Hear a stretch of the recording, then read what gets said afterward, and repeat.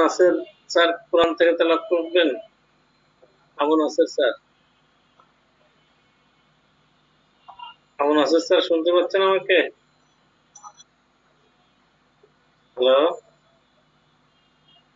শুনতে পাচ্ছে না। আমাদের রেগুলার কোরআন তেলাওয়াত যারা করেন তাদেরকে দেখছি না। রাফিউল ইসলাম ভাই শুনতে পাচ্ছেন? ঠিক আছে, তাহলে আমি করি, যেহেতু আজকে। আসসালামু আলাইকুম। ওয়ালাইকুম আসসালাম। সাইফুল ইসলাম স্যার, আপনি কোরআন থেকে তেলাওয়াত করবেন? আচ্ছা, ঠিক আছে, তাহলে আপনি কোরআন থেকে তেলাওয়াত করেন। ধন্যবাদ। أعوذ بالله من الشيطان الرجيم. بسم الله الرحمن الرحيم.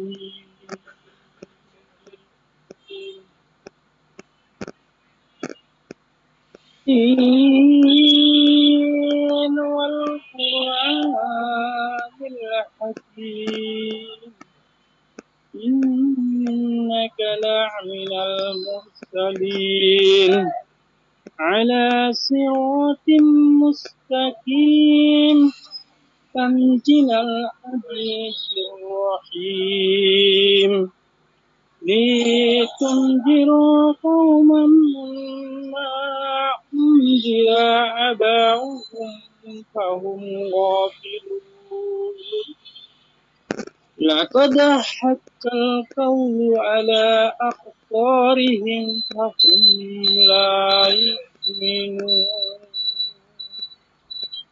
إنا جعلنا في أعناقهم أغلالا فهي في أذقانهم فهم مقمحون صدق الله العلي العظيم. السلام عليكم. ওয়ালাইকুম আসসালাম ওয়া রাহমাতুল্লাহ। অত্যন্ত চমৎকার কোরআন থেকে তেলাওয়াত করেছেন সাইফুর রহমান ডাক্তার ভাই। এখন আমরা সরাসরি চলে যাচ্ছি আমাদের আজকে মূল আলোচনায়। আমাদের আজকে প্রোগ্রামে আছেন আমাদের শ্রদ্ধেয় সবার প্রিয় ডাক্তার ফাতেমা মাহমুদ খান, প্রভাষক রহনপুর হোমিওপ্যাথিক মেডিকেল কলেজ হাসপাতাল এবং সাংগঠনিক সংগঠক হোমিওপ্যাথিক কল্যাণ সোসাইটি। সবসময় আমরা স্যারের কাছ থেকে একটা প্রাণবন্ধ আলোচনা চাই সবসময়, এবং অত্যন্ত গুরুত্বপূর্ণ বিষয় নিয়ে আলোচনা করেন। আজকেও স্যার একটা নিয়ে আলোচনা করবেন। আজকের বিষয়টি হচ্ছে হাইড্রোসেফালাস, একটি অত্যন্ত গুরুত্বপূর্ণ বিষয়। এটা আমরা সবাই কম বেশি হয়তো জানি, কিন্তু স্যারের কাছ থেকে আমাদের আজকে সবাই ক্লিয়ার হবে আশা করি আলোচনা। সেজন্য আপনারা যারা আমাদের সাথে সংযুক্ত হয়েছেন সকল ডাক্তার ভাই বোনদেরকে হোমিওপ্যাথিক কল্যাণ সোসাইটির পক্ষ থেকে জানাই সাদর আমন্ত্রণ। এখন আমরা সরাসরি চলে যাচ্ছি আমাদের আমন্ত্রিত সাথে। স্যারকে তার মূল্যবান আলোচনা শুরু করার জন্য অনুরোধ করছি। ধন্যবাদ। এখানে যারা উপস্থিত আছেন তারা প্রত্যেকে অত্যন্ত সম্মানীয় এবং যোগ্য হোমিওপ্যাথি চিকিৎসক। সেই সাথে আমাদের সাথে সংযুক্ত আছেন হয়তো আমাদের অনেক ছাত্রছাত্রী। তাদের সবাইকে আসসালামু আলাইকুম। আমরা আজকে যে আলোচনাটা করবো সেটা হাইড্রোসেফালাস। এটা খুব রেয়ার না হলেও, কমন না হলেও রেয়ার নয়, একেবারে সবাই জানেন। আর হাইড্রোসেফালাস নিয়ে কম বেশি জানেন না এমন মানুষের সংখ্যা বা হোমিওপ্যাথি চিকিৎসকের সংখ্যাও নেহায়তই কম না। অনেকে হাইড্রোসেফালাস সম্পর্কে অনেক জানেন। তারপরেও টপিকসটা আমি ব্যক্তিগতভাবে বেছে নিয়েছি যে হাইড্রোসেফালাসের ক্ষেত্রে কোন কোন বিষয়গুলোকে জানা আমাদের জন্য গুরুত্বপূর্ণ। এটা একটা বিশেষ বিষয়। আমি বরাবরের মতো যেভাবে প্রেজেন্টেশন দিয়ে আমার ক্লাসগুলো নিই সেভাবে আমার আজকের ক্লাসটা নেওয়ার চেষ্টা করব। আর প্রেজেন্টেশনের মাধ্যমে ক্লাস নিতে গেলে আমি ব্যক্তিগতভাবে স্বাচ্ছন্দ্য বোধ করি, ভালো লাগে। আর দ্বিতীয়ত আমার কাছে মনে হয় যে ছাত্রছাত্রীরাও হয়তো সেশনটা একটু উপভোগ করে। প্রেজেন্টেশনের মাধ্যমে ক্লাস নিলে ছাত্রছাত্রীদের জন্য অনেক সুবিধা হয়। আমি আমার প্রেজেন্টেশনটা আমি স্ক্রিন শেয়ার করছি, আপনারা একটু দেখবেন। আর ভুল ত্রুটির ঊর্ধ্বে আমরা কেউ নই, সেরকম কিছু হলে আমাকে জানাবেন, আমি পরবর্তী সময় আরো সংশোধন হওয়ার চেষ্টা করব। আমি আমার প্রেজেন্টেশনটা শো করছি।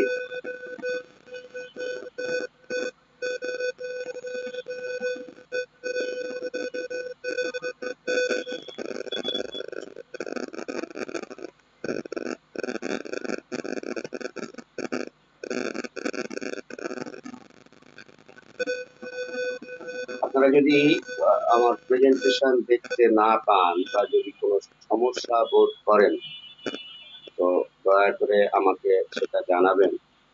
বিশেষ করে শাখাহত যদি পছন্দ হয় আমাকে বিষয়টা একটু জানাবেন, কারণ প্রেজেন্টেশন নেওয়ার সময় আমি আসলে নিচকে দেখতে পাই না, আমি শুধু আপনাদেরকেও দেখতে পাই না, আপনাদের কথা বুঝতেও পাই না। আমি জানতাম না যে এটা পরিবর্তন। আমরা দেখতে পাচ্ছি সবাই প্রেজেন্টেশন, কোনো সমস্যা নেই। Thank you.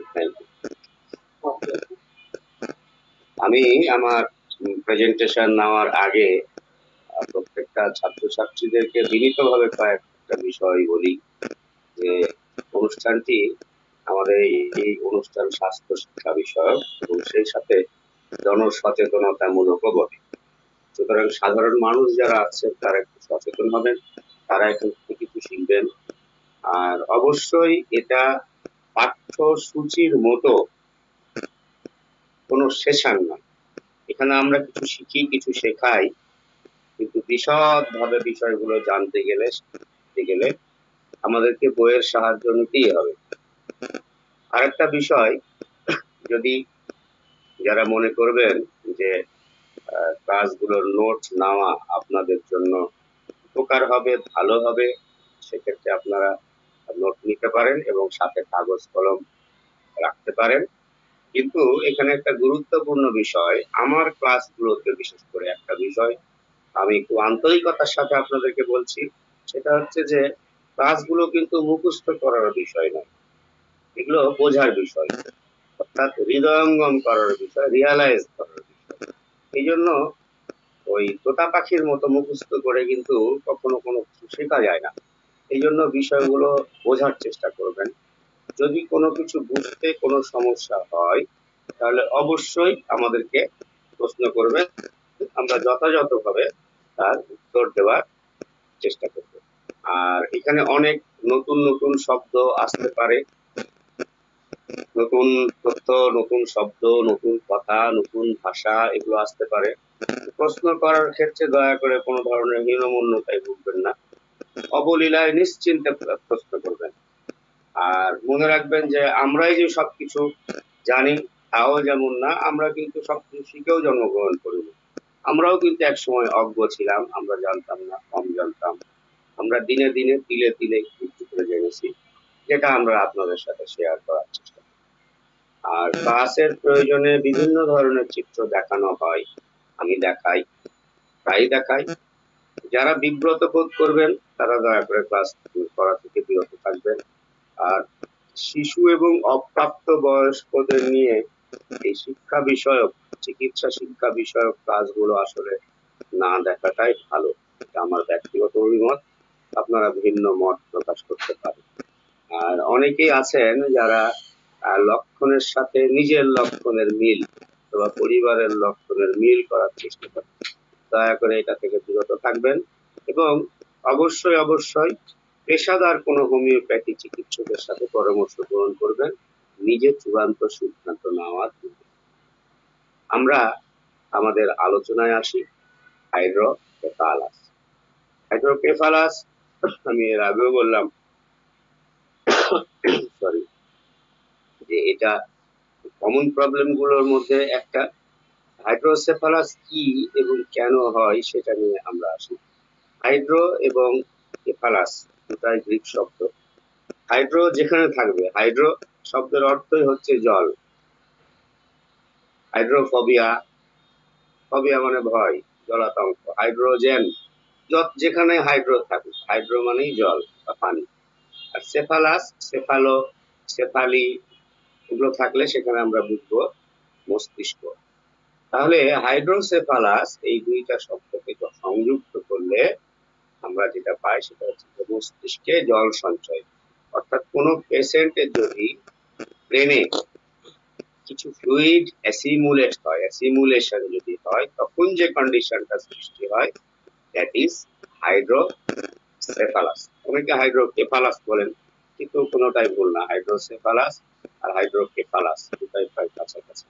হাইড্রোসেফালাস এটাই সবচেয়ে সঠিক শব্দ। হাইড্রোসেফালাসের বিষয়টা কি এবং এটার ক্লাসিফিকেশন গুলো কি, এটা বুঝতে পারলে আপনাদের কাছে একদম বিষয়টা মিলে যাবে। এখানে হাইড্রোসেফালাসের ক্লাসিফিকেশনটা একটু ডিফারেন্ট এবং একটু জটিল মনে হতে পারে আপনাদের কাছে, সেই সাথে কজেশন গুলো একটু ক্রিটিক্যাল মনে হতে পারে আপনাদের কাছে। এই জন্যই আমি আপনাদেরকে বিগত পেজে বললাম যে বিষয়গুলো রিয়ালাইজ করার, বোঝার, বিষয়গুলো মুখস্থ করার নয় কিন্তু।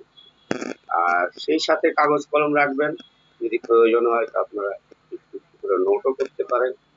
আচ্ছা, হাইড্রোসেফালাসের যে বিষয়, তার আগে আমাদেরকে এই হাইড্রোসেফালাসের বেসিক বিষয়টা জানতে হবে। আমাদের যে ব্রেন আছে, আমাদের এই ব্রেনের যে ভেন্ট্রিকল আছে, 4টা ভেন্ট্রিকল আছে, অর্থাৎ গহ্বর আছে। এই গহ্বর গুলোতে এক ধরনের ফ্লুইড থাকে এবং এই ফ্লুইড গুলো আমাদের ব্রেনটাকে ভাসমান অবস্থায় রাখে। সত্যি কথা এখানে উল্লেখ করা নাই, কিন্তু এটাই বাস্তব যে এই ফ্লুইডটা আমাদের 1.5 কেজি, প্রায় 1.5 কেজি বা ওই কত বলবো, প্রায় 1000 গ্রামের কাছাকাছি, 1-1.5 কেজি ওজনের একটা ব্রেনকে ভাসমান অবস্থায় রেখে আমাদের জন্য একদম সহজ করে দেয়, নাহলে মাথাটা আমাদের জন্য খুব ভারী হয়েছে। এই ব্রেনটা যে তরলটার মধ্যে ভাসমান অবস্থায় থাকে, এটাকে বলা হয় সেরিব্রোস্পাইনাল ফ্লুইড বা সিএসএফ। এই সিএসএফ এর এটা স্বাভাবিক একটা মাপ আছে। স্বাভাবিক মাপ প্রত্যেকটা সুস্থ স্বাভাবিক মানুষের ক্ষেত্রে এই সিএসএফ মস্তিষ্কে থাকে 90 থেকে 150 ml, এবং নবজাতকের ক্ষেত্রে থাকে এটা 10 থেকে 60 ml, 10 থেকে 60 ml পর্যন্ত এটা সন্তান ভূমিষ্ঠ হওয়ার পর থাকে। প্রতি মিনিটে এটা 0.35 ml উৎপাদন হয়, আর প্রতিদিন গড়ে এটা 500 ml পর্যন্ত এটা উৎপাদন হয়। প্রতিদিন গড় উৎপাদন 500 ml হচ্ছে, এবং এটা আমাদের মস্তিষ্কে প্রবাহিত হচ্ছে। মস্তিষ্ক সহ আমাদের যে স্পাইন এবং স্পাইনাল ক্যানাল আছে, যেটা সেইটাতে প্রবাহিত হচ্ছে এই সেরিব্রোস্পাইনাল ফ্লুইড।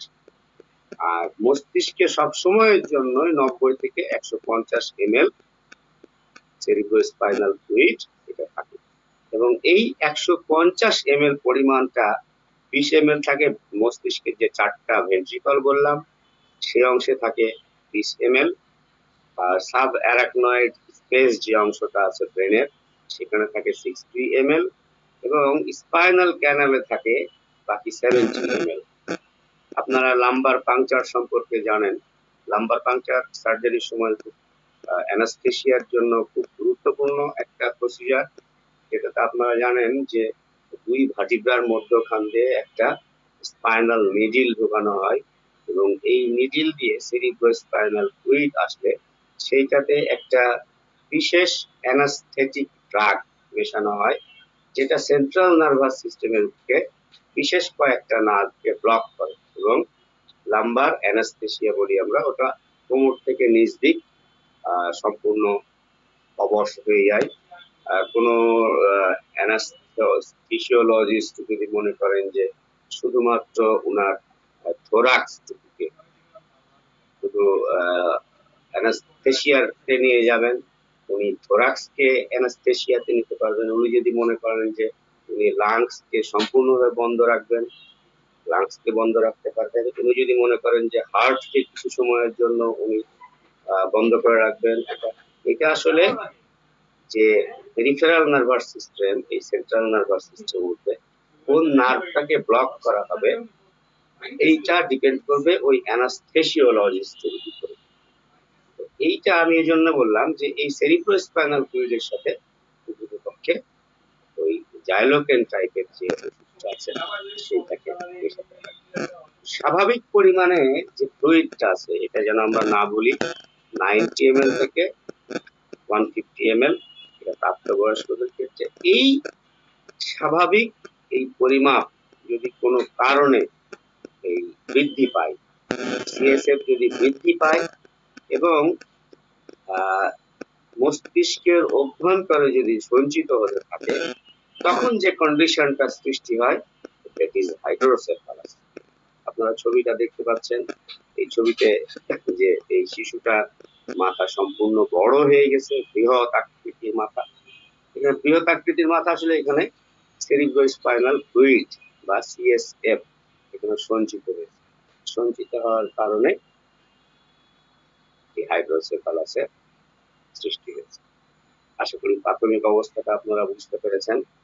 তো সিএসএফ এর কিছু ফাংশন আছে, সেরিব্রোস্পাইনাল ফ্লুইড এটা কিছু ফাংশন বা কাজ আছে। অ্যানাটমি ফিজিওলজিতে এগুলো এই কাজটাকে খুব গুরুত্বের সাথে দেখা হয়। আর সেই সাথে প্রশ্নে প্রায় আসে যে সিএসএফ কি, সিএসএফ এর কাজ কি, এটা লিখো।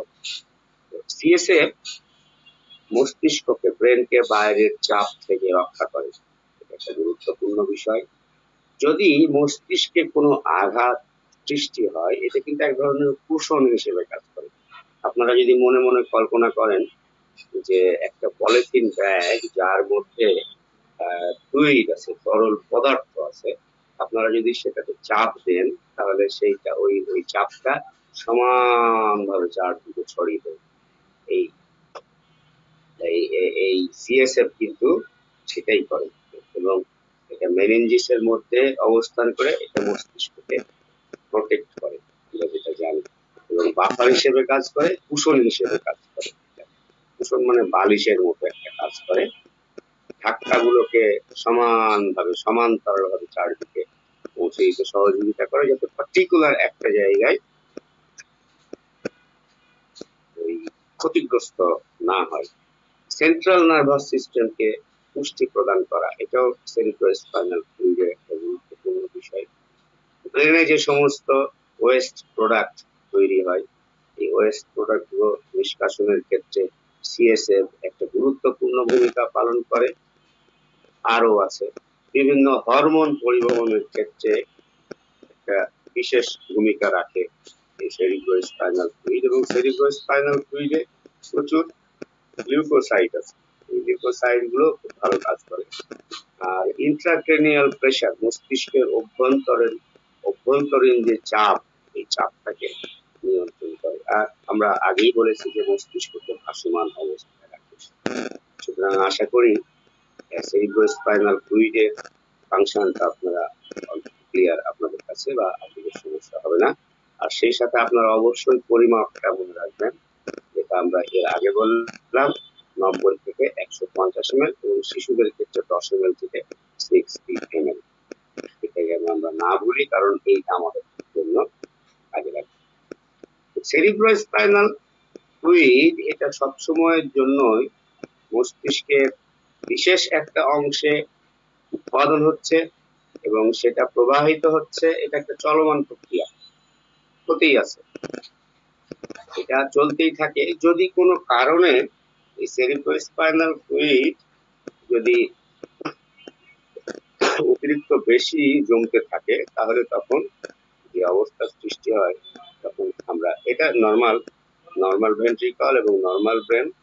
আর এটার ক্ষেত্রে আমরা দেখতে পাচ্ছি যে হাইড্রোকেফালাসের বাচ্চার ক্ষেত্রে এই ভেন্ট্রিকল গুলোতে অনেক বেশি ফ্লুইড অ্যাসিমিলেশন হচ্ছে। জাস্ট এটাই হাইড্রোকেফালাসের মূল বিষয়। এখানে এই প্যাথওয়ে, অর্থাৎ এই সেরিব্রোস্পাইনাল ফ্লুইডের যে গমনাগমন পথ, যে উৎপাদন এবং গমনের পথ, উৎপাদন হচ্ছে, সেটা উৎপাদিত হওয়ার পর সমস্ত ব্রেনের বিভিন্ন ভেন্ট্রিকলে যাচ্ছে এবং বিভিন্ন অংশে যাওয়ার পরে সেইটা একটা অংশ দিয়ে ড্রেনেজ হচ্ছে। এইটা আপনাদের জন্য খুব গুরুত্বপূর্ণ একটা বিষয়। আপনারা খেয়াল করে দেখেন যে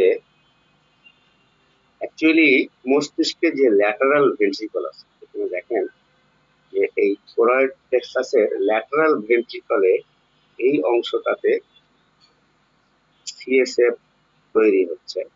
তারপর সেটা ফোরামেন অফ মনরো দিয়ে, this is foramen of Munro, foramen of Munro দিয়ে এই থার্ড ভেন্ট্রিকলে আসে। এই থার্ড ভেন্ট্রিকলে আসার পরে এইটা সেরিব্রাল অ্যাকুয়াডাক্ট, এই সেরিব্রাল অ্যাকুইডাক্ট দিয়ে এই ফোর্থ ভেন্ট্রিকলে চলে আসে। এটা একটা প্রবাহ। ফোর্থ ভেন্ট্রিকলে আসার পরে আপনারা নিচে দুইটা ছিদ্র দেখতে পাচ্ছেন, এখানে লেখা আছে লুস্কা। এর প্রকৃত নাম হচ্ছে foramen of লুস্কা R foramen of ম্যাজেন্টি। Foramen of ম্যাজেন্টি, foramen of ম্যাজেন্টি এবং ফোরামেন অফ লুস্কা দিয়ে এটা ড্রেন হয়ে সেরিবিলোপন্টাইল সিস্টার্না, সেরিবিলোপন্টাইল সিস্টার্না এখানে উল্লেখ নেই, নিচের অংশ, এবং সেরিবিলোমেডুলারি সিস্টার্না হয়ে সাব অ্যারাকনয়েড স্পেস দিয়ে সম্পূর্ণ মস্তিষ্ক এবং স্পাইনাল ক্যানালে প্রবাহিত হয়। তারপরে ডুরাল ভেনাস সাইনাস নামের একটা অংশ দিয়ে এটা অ্যাবজর্ব। আমি আবার বলছি, এটা খুব ইম্পর্টেন্ট একটা বিষয়। এই কারণে ইম্পর্টেন্ট, সেটা আপনারা নিঃসন্দেহে বুঝতে পারবেন এবং তখন যদি কোনো প্রশ্ন থাকে তখন আপনারা প্রশ্ন করতে পারবেন।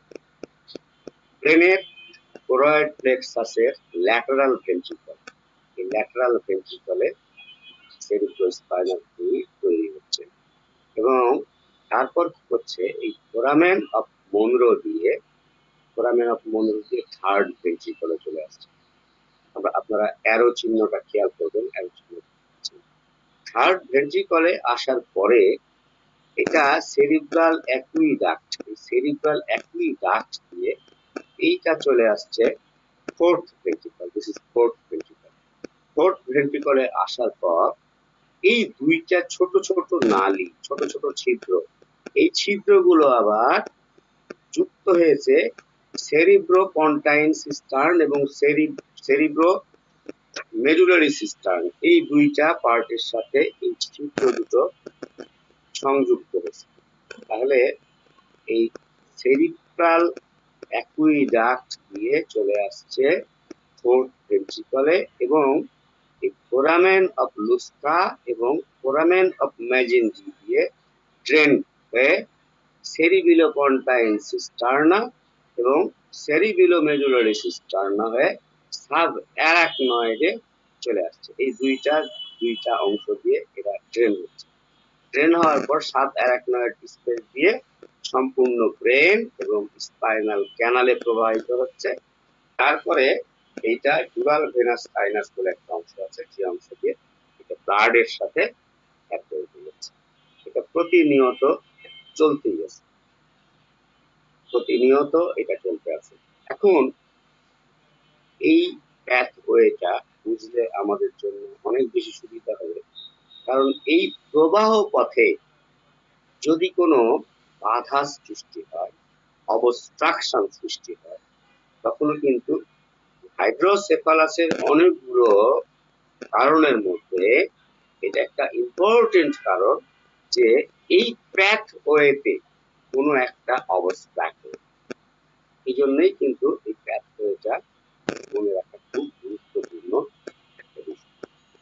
আপনারা যদি খেয়াল করেন এই ছবিটা অথবা এই ছবিটা, ব্রেনের এই ছবিটাতে দেখেন আপনারা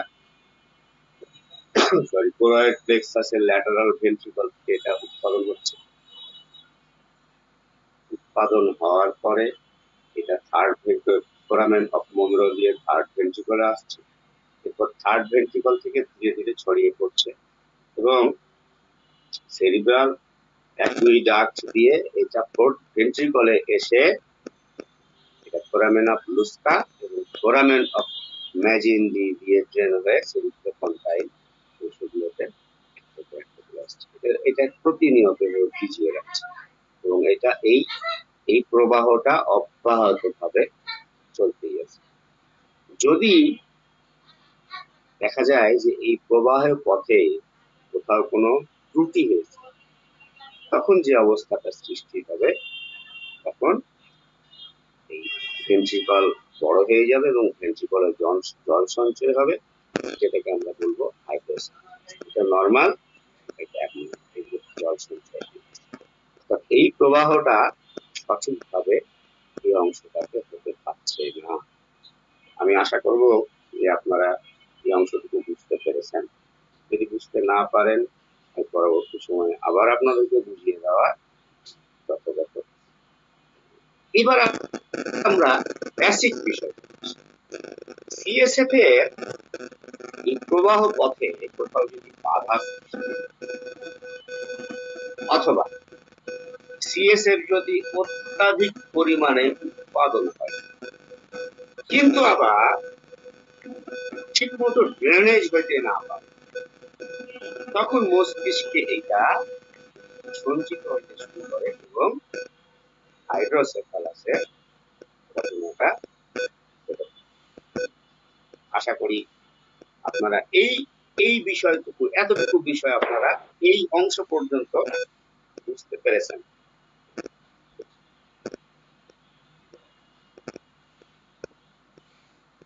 এবার আমরা ক্লাসিফিকেশনে আসি। ক্লাসিফিকেশনের ক্ষেত্রে আমরা এটাকে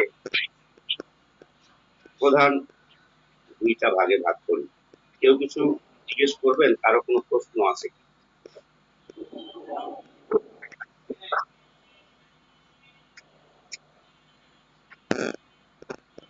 কারো কোনো প্রশ্ন প্লিজ? আচ্ছা, আমরা আবার আগে যাচ্ছি। আমরা ক্লাসিফিকেশনটা কয়েক রকম ভাবে আমরা এটা ক্লাসিফিকেশন করি।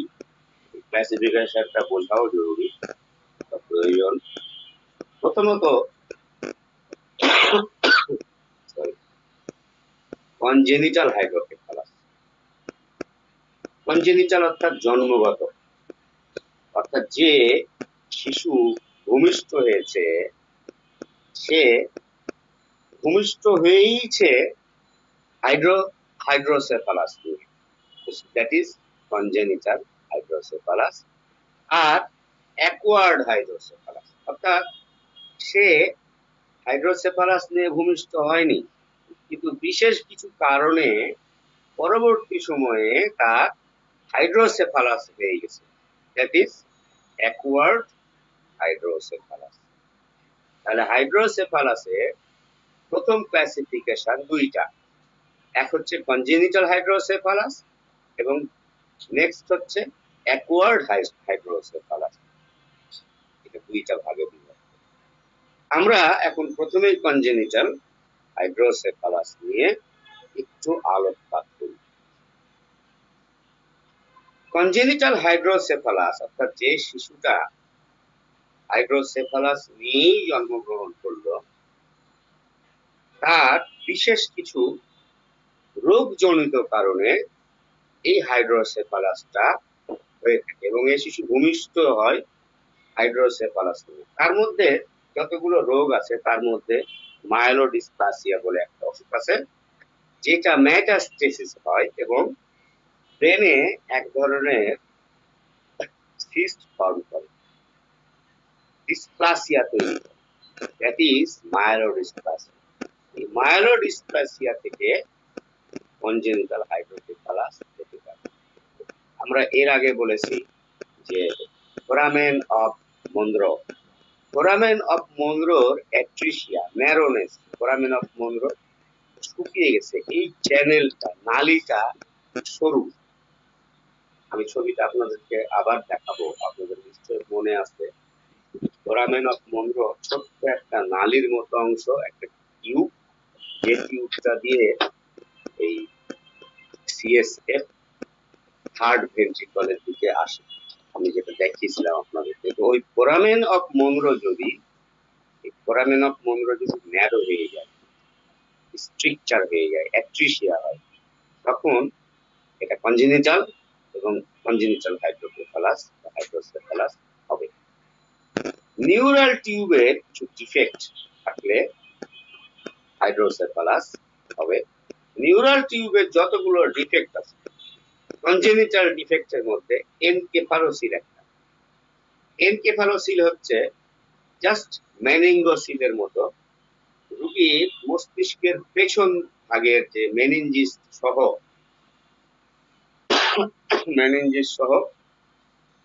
সম্পূর্ণ অংশটা এই এক ধরনের সিস্টের মতো ফর্ম করা, এবং এটা এক ধরনের অর্বুদ বা গোটা ফর্ম তৈরি করা।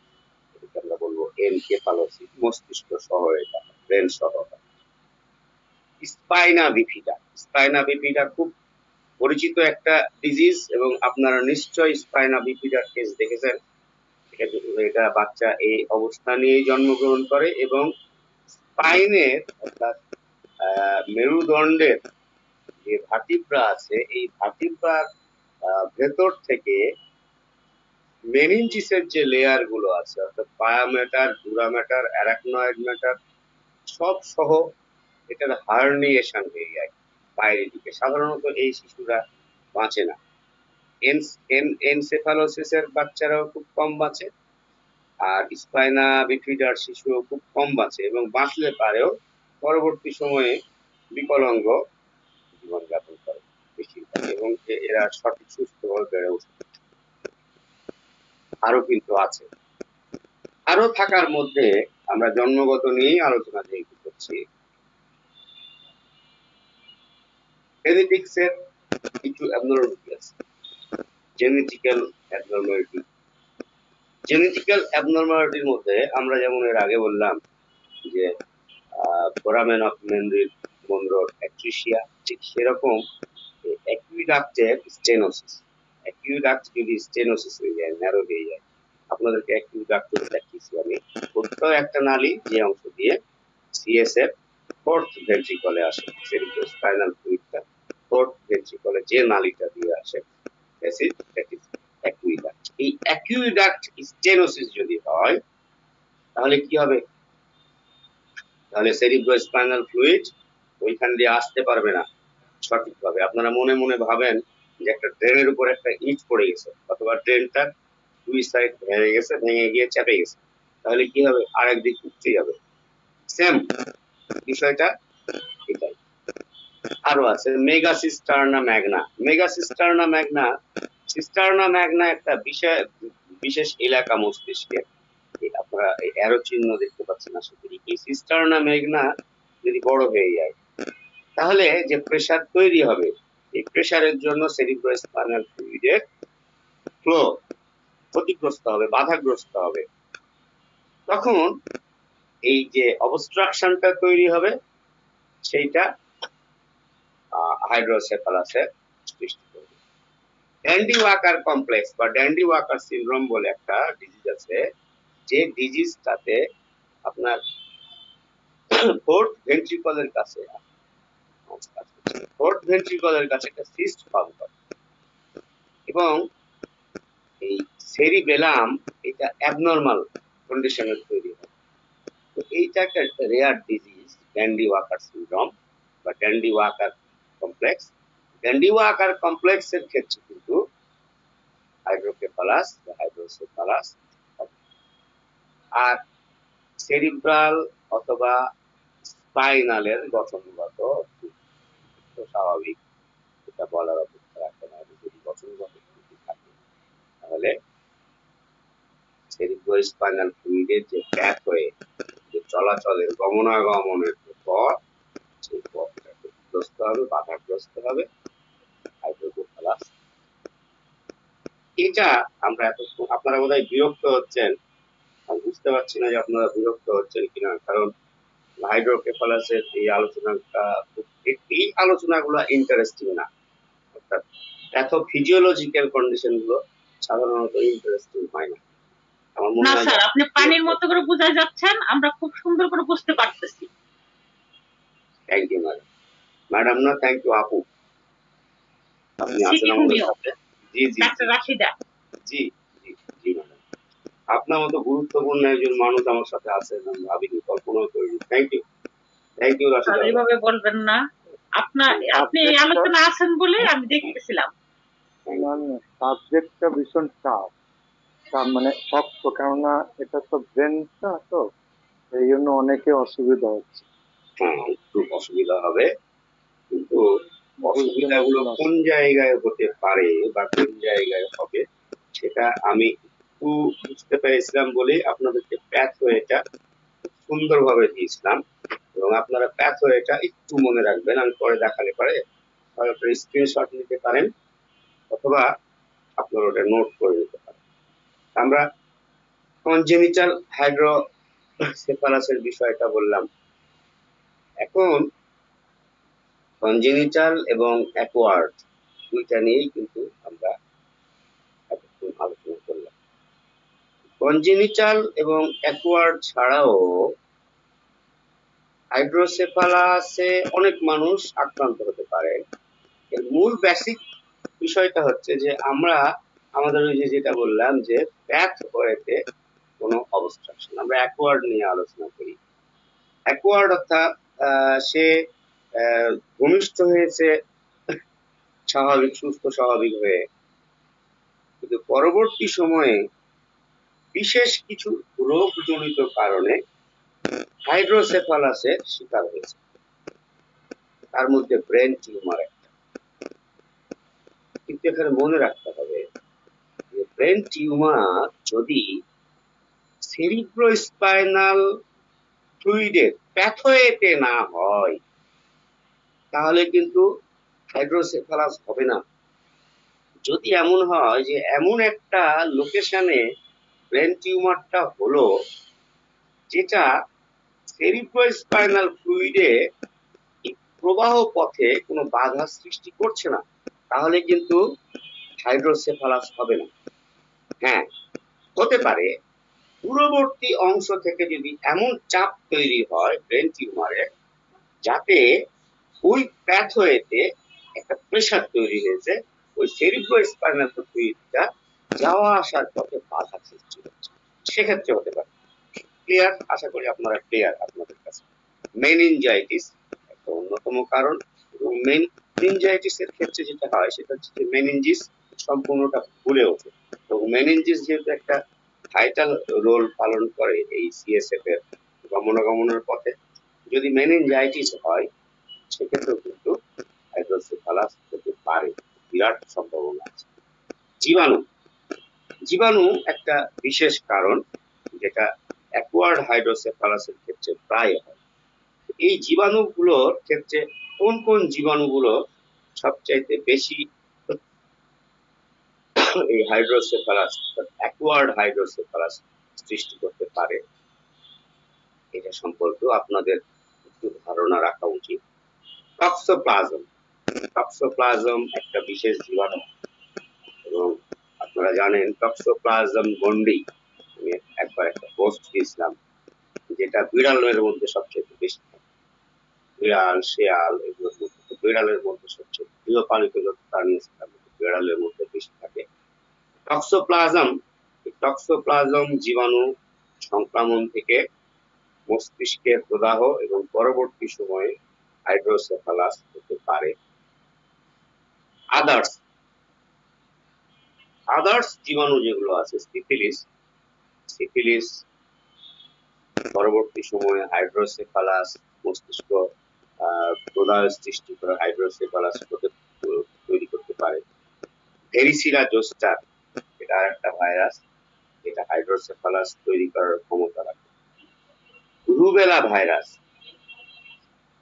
ভাইরাসও হাইড্রোসেফালাস তৈরি করতে পারে। রুবেলা হচ্ছে আমরা সবাই জানি আমের জীবাণুকে বলা হয়, মরবিলি ভাইরাস বলা হয়, রুবেলা ভাইরাস বলা হয়। সাইটোমেগালো ভাইরাস এটাও হাইড্রোসেফালাস তৈরি করতে পারে। আর হারপিস ভাইরাস এটাও হাইড্রোসেফালাস তৈরি করতে পারে। তো আমি এতগুলো জীবাণুর নাম বললাম, আপনাদের কিন্তু মনে থাকার কথা নয় যে কোন কোন জীবাণুগুলো এই ধরনের ঘটনা ঘটাতে পারে হাইড্রোসেফালাস। তো এই জন্য সংক্ষেপে ছোট্ট একটা শব্দ মনে রাখবেন, টর্চ, TORCH, টর্চ। টর্চ মনে রাখলে এই জীবাণুর যে সংক্রমণ জনিত হাইড্রোসেফালাস, এইটা আপনাদের মনে রাখার জন্য খুব সহজ হয়ে যাবে। টর্চ, টর্চে টিতে টক্সোপ্লাজম, টর্চ ওতে আদার্স, আদার্স এর মধ্যে সিফিলিস, ভেরিসিলা জোস্টার। আর টর্চের আরে রুবেলা ভাইরাস। টর্চ সি, টর্চের সিতে সাইটোমেগালো ভাইরাস। এবং টর্চের শেষ শব্দ এইচ, শেষ অক্ষর এইচ এ হার্পিস। সিম্পলি এই কয়েকটা যদি মনে রাখতে পারেন, 5টা বিষয়, তাহলে আপনাদের জন্য জীবাণু সংক্রমণ এটা আপনাদের কাছে একেবারে সহজ হয়ে যাবে। এটা আমি আশা করি এটা সহজ হবে। যে কোনো ধরনের হেমোরেজ, সেরিব্রাল হেমোরেজ, এবং সেইটা যদি হেমোরেজ থেকে যদি হেমাটোমা হয়, সাব অ্যারাকনয়েড হেমোরেজ অথবা সাবডুরাল হেমাটোমা, এই হেমাটোমা বা হেমোরেজ এগুলো কিন্তু পরবর্তী সময়ে যদি ওই প্যাথ হয়েছে ঝামেলার সৃষ্টি করে, অবস্ট্রাকশন তৈরি করে,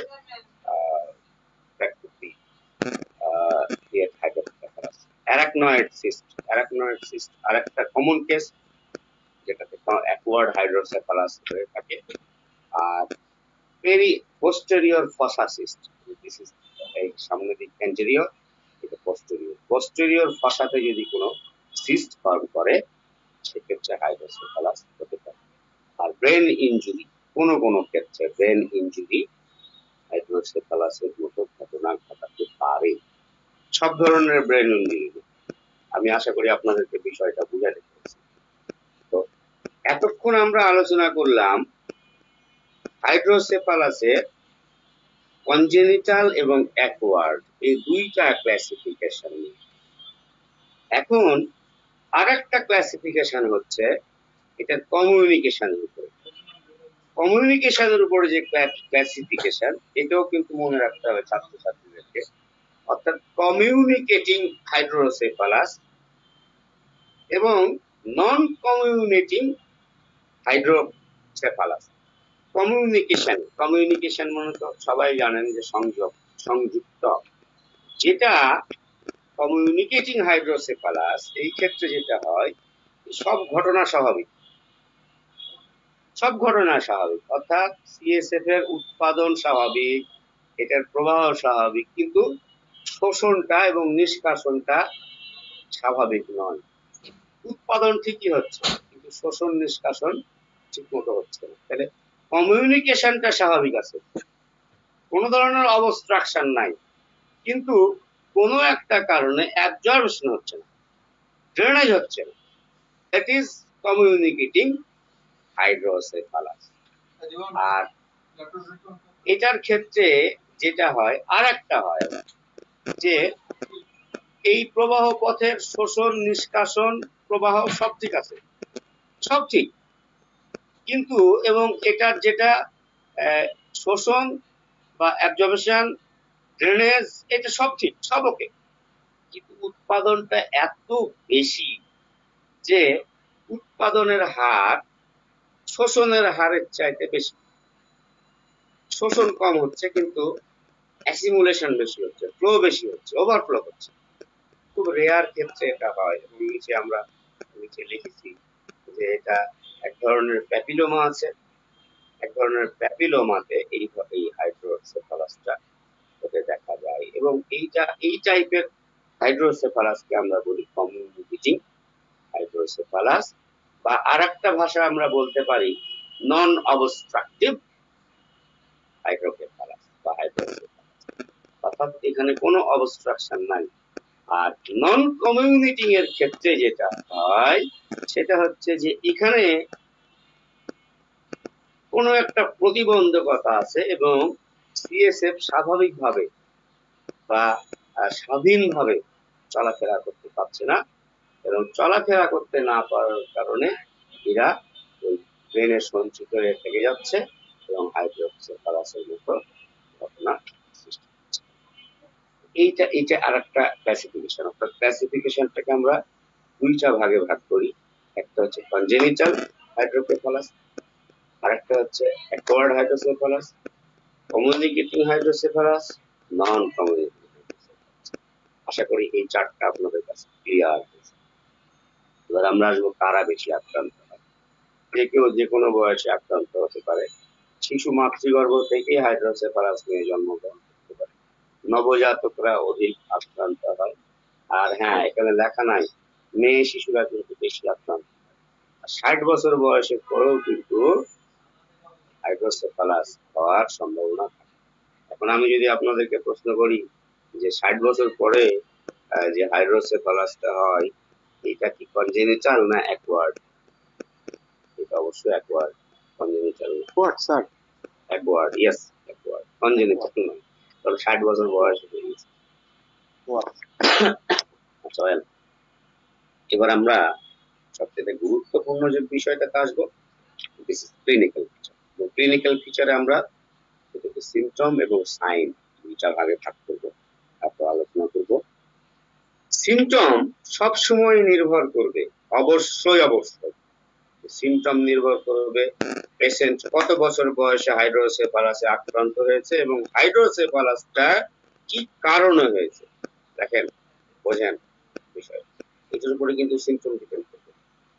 এমন যদি হয় যে ডান্ডি ওয়াকার সিনড্রোম রোগী আক্রান্ত হয়েছে, সেক্ষেত্রে রোগী এক টাইপের হবে, ওর ক্লিনিক্যাল ফিচার এবং ওর সিমটম ভিন্ন হবে, একদম ভিন্ন হবে। এবং এই জন্য কারণটার উপরে লক্ষণগুলো অনেকটা ডিপেন্ড করে, অনেকটা ডিপেন্ড করে। এই জন্য এটা বলা।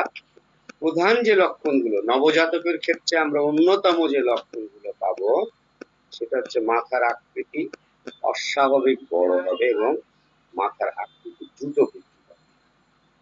আর মাথার সামনের অংশ সামনের দিকে ঠেলে আসবে, সামনের দিকে কপালটা ঠেলে আসবে, সেই সাথে মাথা ব্যথা হবে।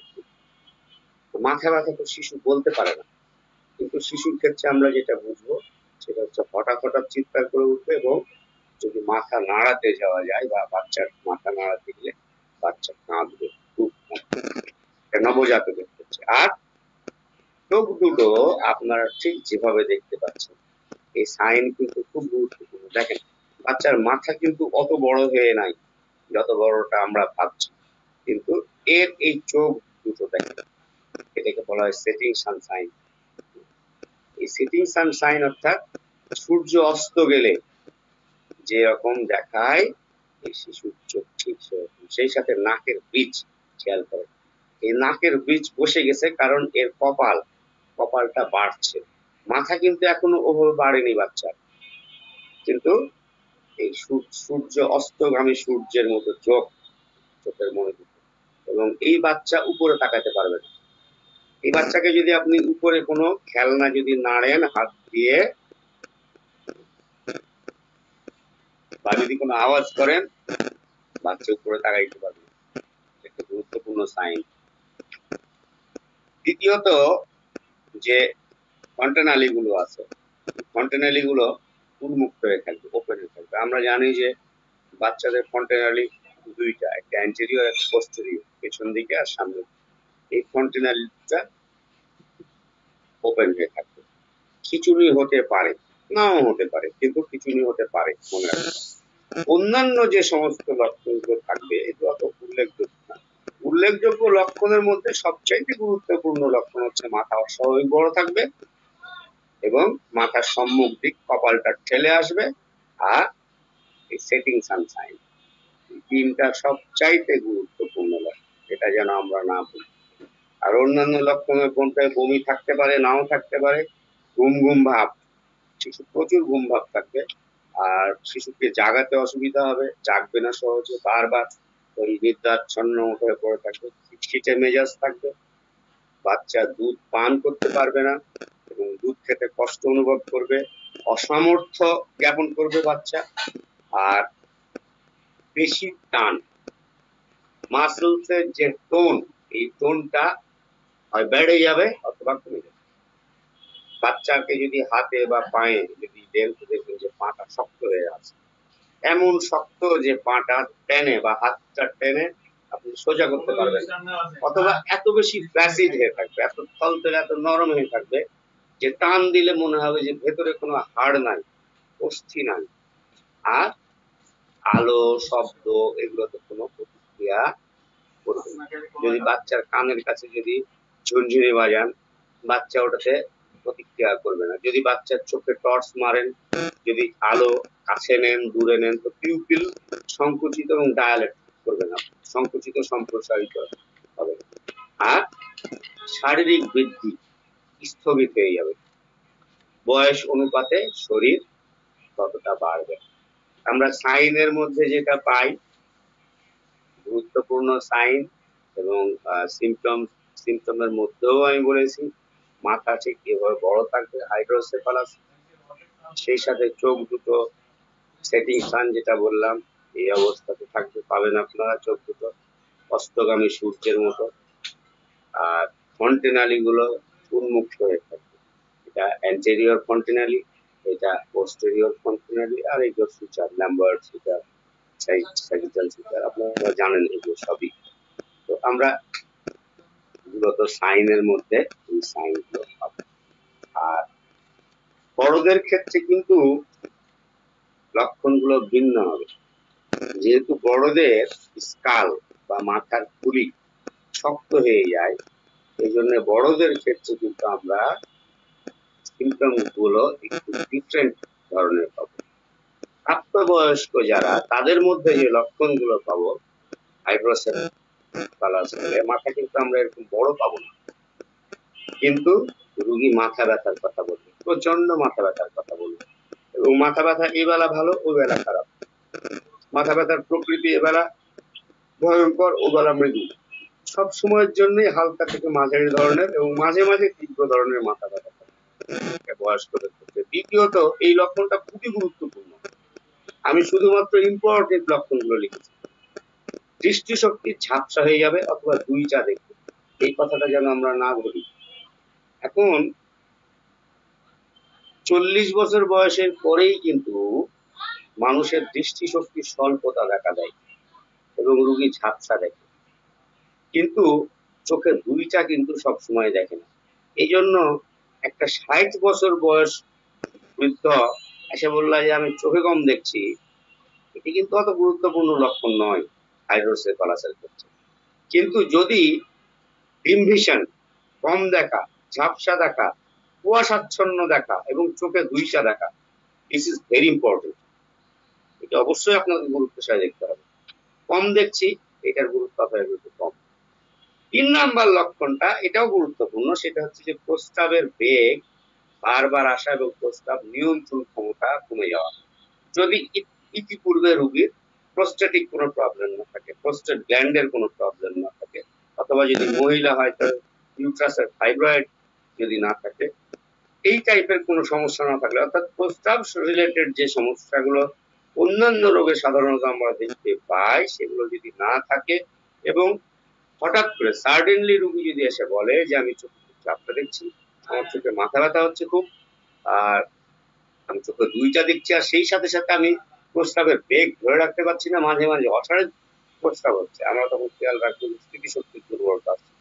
এগুলো কিন্তু সব বৃদ্ধদের ক্ষেত্রে কমন লক্ষণ, খুব কমন লক্ষণ। দেখেন, বৃদ্ধদের স্মৃতিশক্তি দুর্বল হয়ে যাবে, দিন দিন চিন্তা শক্তি হ্রাস পাবে, হাঁটতে সমস্যা হবে, পায়ের জড়তা আসবে, হাঁটার সময় আড়ষ্টতা বোধ করবে, সব বৃদ্ধদের কিন্তু কমন লক্ষণ। এই জন্য প্যাথোলজির গুরুত্ব কিছুটা আছেই। আর দ্বিতীয়ত, আমরা যেন এই কথাটা না ভুলি যে সিমটম প্রত্যেকটা মানুষ আলাদা, প্রত্যেকটা ঔষধ আলাদা, প্রত্যেকটা রোগ আলাদা। আমরা যেন এই ইন্ডিভিজুয়ালাইজেশনটা করতে পারি যে মানুষটা, রোগটা আর ঔষধটা, এর মধ্যে যে তফাৎগুলো, এগুলো যেন বিচার করার, বিশ্লেষণ করার ক্ষমতা আমরা রাখতে পারি। দেখেন, একজন মানুষের, একটা বৃদ্ধ অসাড়ে প্রস্রাব খুব কমন একটা প্রবলেম, বিছানা প্রস্রাব হতে পারে, পেশাব ধরে রাখার ক্ষমতা কমে যেতে পারে, এটা খুব স্বাভাবিক। স্মৃতিশক্তি দুর্বল, এটা প্রত্যেকটা বয়স্ক মানুষেরই সমস্যা। চিন্তা শক্তি হ্রাস পাওয়া, হাঁটতে সমস্যা হয়, সব। কিন্তু আমাদেরকে গুরুত্ব দিয়ে দেখতে হবে যে হাঁটার সময় রুগী পায়ে পা জড়িয়ে যাচ্ছে কিনা, রুগী দাঁড়ানোর সময় শক্তি পাচ্ছে না, ইত্যাদি ইত্যাদি সহ সমস্ত লক্ষণগুলো দেখতে হবে, এবং এগুলোকে বার্ধক্যজনিত লক্ষণ বলে ইগনোর করার কোনো সুযোগ নাই। তখন আমাদেরকে অবশ্যই প্যাথোলজির উপরে কিছু না কিছু নির্ভর করতেই হবে। না হলে আমরা লক্ষণ নিয়ে ওষুধ দিতে পারি, কিন্তু রোগীর পরিণতি যদি খারাপের দিকে যায়, সেইটা অন্তত আমরা তখন আর রোধ করতে পারবো না, যদি প্যাথোলজিক্যালি না আমরা দেখতে পারি। আর খিচুড়ি হতে পারে মানে হতে নাও পারে, হতে পারে মানে হতে নাও পারে, বিষয়টা আপনারা বলবেন। আমরা রুগী যেমনই আসুক, ম্যানেজমেন্ট একটা গুরুত্বপূর্ণ বিষয়। এবং ম্যানেজমেন্টের অবশ্যই উদ্দেশ্য হবে যে ইন্ট্রাক্রেনিয়াল প্রেসারটাকে কমানো, অর্থাৎ মস্তিষ্কের আভ্যন্তরীণ যে চাপ, এই চাপটাকে নিয়ন্ত্রণ রাখা যেভাবে করি, এবং সম্ভাব্য যে কমপ্লিকেশন গুলো আসতে পারে সেগুলোকে এড়িয়ে যাওয়া, এবং এড়িয়ে যাওয়ার জন্য যা কিছু করা। যদি রোগী শিশু হয় তাহলে আমরা যেন নিয়মিত মাথার মেজারমেন্ট নিই। এই জন্য মাথার মেজারমেন্ট নেওয়ার জন্য বেশি কোনো যন্ত্র লাগে না, সাধারণ কাপড় মাপা একটা টেপ, এইটা দিয়ে আমরা মাথার মেজারমেন্ট নেব। মাথার মেজারমেন্ট নেওয়ার একটা সিস্টেম আছে, মাথার চারিদিক থেকে একটা মেজারমেন্ট নেওয়ার সিস্টেম আছে, এটা আমি পরবর্তী সময় আপনাদেরকে আরো সময় থাকতে আরো ভালো বুঝিয়ে দিব। আর ইন্ট্রাক্রেনিয়াল প্রেসার বাড়ছে কিনা এটার জন্য কন্টিনিউয়ালি বারবার চেক করতে হবে, নিয়মিত পরীক্ষা করতে হবে, এবং কন্টিনিউয়ালি যদি দেখা যায় যে ফুলে উঠছে তাহলে ইন্ট্রাক্রেনিয়াল প্রেসার বাড়ছে, এটা গুরুত্বপূর্ণ একটা বিষয়। আর যে সমস্ত শিশু নড়াচড়া করতে অক্ষম, তাদেরকে অবস্থার পরিবর্তন করাতে হবে। খাওয়া দাওয়া করতে পারে না যে সকল শিশু, তাদেরকে ফিডিং টিউবের ব্যবস্থা করতে হবে, বারবার খাওয়াতে হবে, কারণ পুষ্টি এবং শক্তির একটা দরকার আছে শিশুর জন্য। শিশুকে কোলাহল মুক্ত পরিবেশে রাখতে হবে। আর যদি শিশুর খিঁচুনি থাকে তাহলে তো অবশ্যই রোগীকে আলাদা রাখতে হবে। লবণ এবং লবণাক্ত খাবার পরিহার করা ভালো। আর নিমোস পিলো বলে একটা বালিশ পাওয়া যায়, যে বালিশটা শিশুর মাথার জন্য খুব উপযোগী। আপনারা এই বালিশটা পরামর্শ দিতে পারেন, নিমোস পিলো। এইটাতে মাথার আকৃতি স্বাভাবিক থাকে, রোগী ভাবতে দেয় না মাথার আকৃতি, এবং এটা সত্যি সত্যি খুব ভালো একটা বালিশ, এটা ব্যবহারের পরামর্শ আপনারা দিতে পারেন। আর যদি দেখেন যে শিশু খুব খিঁচুনি হচ্ছে, বারবার খিঁচুনি হচ্ছে, এবং বারবার খুব বেশি বমি করছে, আর দৃষ্টিশক্তির মারাত্মক এবং গোলযোগ দেখা দিয়েছে, তাহলে বাচ্চাকে হাসপাতালে ভর্তি করাটাই বেটার হবে। এখানে গোঁড়ামির কোনো স্থান নাই। এই সমস্ত ক্ষেত্রে হাসপাতালে ভর্তি করাই ভালো। আর প্রয়োজনে নিউরো সার্জনের একটা পরামর্শ করা যেতে পারে যদি মনে করেন যে এটা আমাদের হচ্ছে না। আর কিছু প্যাথোলজিক্যাল ইনভেস্টিগেশন সবার ক্ষেত্রে জরুরি, বিশেষ করে বয়স্ক যারা, তাদেরকে যদি আমরা সন্দেহ করি যে এনারা হাইড্রোসেফালাস হতে পারে, তাহলে আমরা কয়েকটা টেস্ট দিতে পারি। CT scan of brain, MRI করতে পারি, আর এক্সরে, স্কালের এক্সরে করে দেখতে পারি। এক্সরে চাইতে সিটি স্ক্যান এবং এমআরআই অনেক ভালো। আর আল্ট্রাসোনোগ্রাফি করতে পারি, ব্রেনের স্কালের আল্ট্রাসোনোগ্রাফি এটা করতে পারি। সবচেয়ে ভালো সিটি স্ক্যান, সিটি স্ক্যান করলে পরে আপনি ডিটেইল ওষুধ আছে, আমরা ওষুধ নিয়ে আলোচনা করব। ওষুধের আলোচনা করার আগে আমি আপনাদেরকে একটা বিষয় বলতে চাই। হোমিওপ্যাথি ডাক্তাররা প্রথমে ওষুধের নাম জানতে চায়, যে এই অসুখ হয়েছে কি ওষুধ দিব, এই অসুখ হয়েছে কি ওষুধ দিব। আপনাদের প্রতি বিনীত অনুরোধ যে হোমিওপ্যাথি থেরাপিউটিক্স বাবা বিশ্বাস করবেন। হোমিওপ্যাথি থেরাপিউটিক্স বলে আসলে যে শব্দটা বলি আমরা, এটা একেবারেই এটার উপর নির্ভর। হ্যাঁ, হোমিওপ্যাথি থেরাপিউটিক্স আপনাকে গাইডলাইন দিতে পারে যে আপনি এই ওষুধগুলো ব্যবহার করতে পারেন, কিন্তু রুটিন ভাবে যে এটার জন্য এই ওষুধই লাগবে, এটার জন্য না, এটা কখনো হোমিওপ্যাথি। আমি এখানে কয়েকটা ওষুধের উল্লেখ করেছি, কিছু ওষুধের উল্লেখ করেছি এবং কিছু লক্ষণের উল্লেখ করেছি। আমি একটা বই লিখছি ঠিক এই থেরাপিউটিক টাইপের।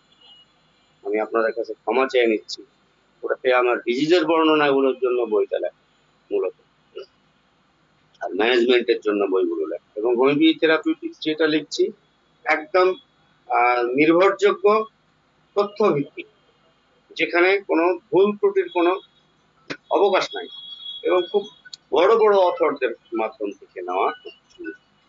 তো আমি এখানে কয়েকটা ওষুধের উল্লেখ করেছি, অল্প কিছু সময়ের খুব অভাব ওই জন্য। তো আপনারা লিখতে পারেন এখানে যে নীল চিহ্নগুলো, সবুজ চিহ্ন আছে, এগুলো দেখবেন সবই গুরুত্বপূর্ণ লক্ষণ, এবং এগুলো লক্ষণগুলো বড় বড় অথরদের যারা বলেছেন তারা। অ্যামিগডেলাস অ্যামেরা, এটা হাইড্রোসেফালাসের জন্য খুব ভালো একটা ওষুধ। এই গুরুত্বপূর্ণ লক্ষণ: চোখ বাম দিকে টেনে ধরে, ত্বক খুব শীতল, ঘর্মাক্ত, ফ্যাকাশে নীল, ফ্যাকাশে বা নীলাভ। হাইড্রোসেফালাসের জন্য ভালো একটা ওষুধ। এই গুরুত্বপূর্ণ আর একটা লক্ষণ আপনারা খেয়াল করবেন: বুদ্ধিদীপ্ত চোখ, গ্লিটারি আই। চোখের দিকে তাকালেই মনে হবে চোখ চকচক করছে, দারুণ চোখ, এবং দেখে মনে হয় বুদ্ধিদীপ্ত চোখ। আসলে আমি বাংলাতে লিখেছি, কিন্তু বুদ্ধিদীপ্ত চোখ হচ্ছে খুব বুদ্ধিমানের মতো চোখ। রুগী বুদ্ধিমান হোক আর না হোক, কিন্তু খুব বুদ্ধিমানের মতো রুগী দৃষ্টি, এটা অ্যামিগডালাস অ্যামেরার একটা গুরুত্বপূর্ণ লক্ষণ। এপিসমেলের লক্ষণটা আপনারা সবাই জানেন। এপিসমেল হাইড্রোসেফালাসের খুব ভালো একটা ওষুধ, কিন্তু একমাত্র ওষুধ না। এপিসমেল শুনলে, হাইড্রোসেফালাস শুনলে মানুষ আগে এপিসমেল দিচ্ছে, খবরদার না। হাইড্রোসেফালাসের জন্য এপিসমেল একমাত্র ওষুধ নয়। যদি লক্ষণ না থাকে এবং চোখের নিচ পাতা খোলা না থাকে, রোগী যদি বদ মেজাজি না হয়, আর যদি শীতাবস্থা ছাড়া সর্বদাই পিপাসা, এই লক্ষণ না থাকে, মাথায় হুল ফোটানো ব্যথা যদি না থাকে, শীতল জলে মাথা তুলে আরাম না থাকে, এপিসমেল আপনাকে শতভাগ একদম ধাক্কা দিয়ে বের করে দিবে। আপনার হোমিওপ্যাথি থেকে একদম ছিটকে ফেলে দিবে, বেআব্রু বেলজ্জা করে দিবে আপনার রোগীর কাছ থেকে। এই জন্য লক্ষণের উপর নির্ভর করবে totality of symptom. Apocynum, acute হাইড্রোসেফালাসের ভালো ওষুধ। এপিস আর অ্যাপোসাইনামের মধ্যে অনেক মিল আছে।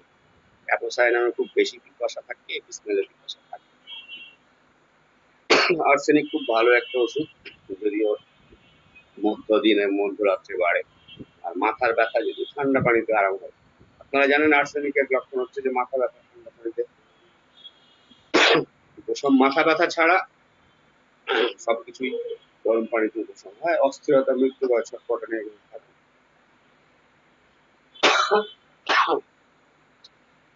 ক্যালগিরি আকার, উচ্চ শক্তি দিবেন না, খবরদার। হুটহাট উচ্চ শক্তি ব্যবহার করবেন না। ক্যালগিরি আকার করবেন। ক্যালগিরি আকার দিলে পরে নিম্ন শক্তি হয় 30 দিবেন, অথবা এমপি সবচেয়ে ভালো। সরি,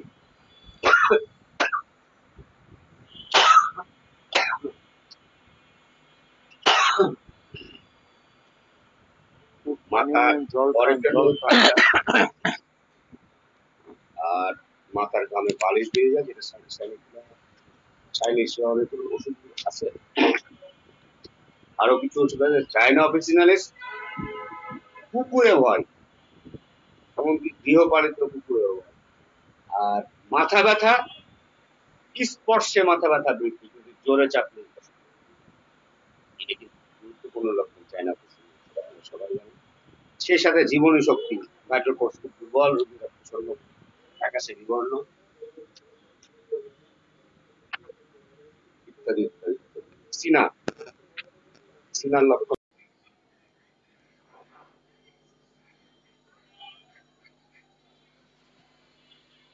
আসসালামু আলাইকুম স্যার।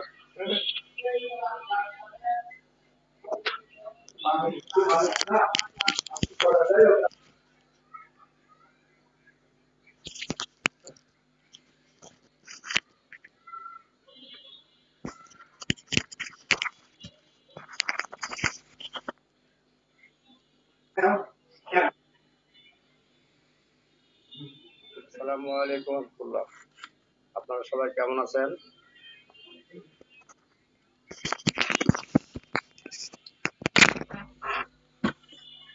আলহামদুলিল্লাহ, ভালো আছি স্যার। আসসালামু আলাইকুম স্যার, ভালো আছেন? আলহামদুলিল্লাহ।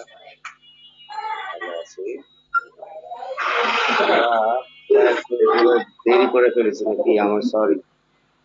না দেরি হয়নি স্যার, সমস্যা নেই।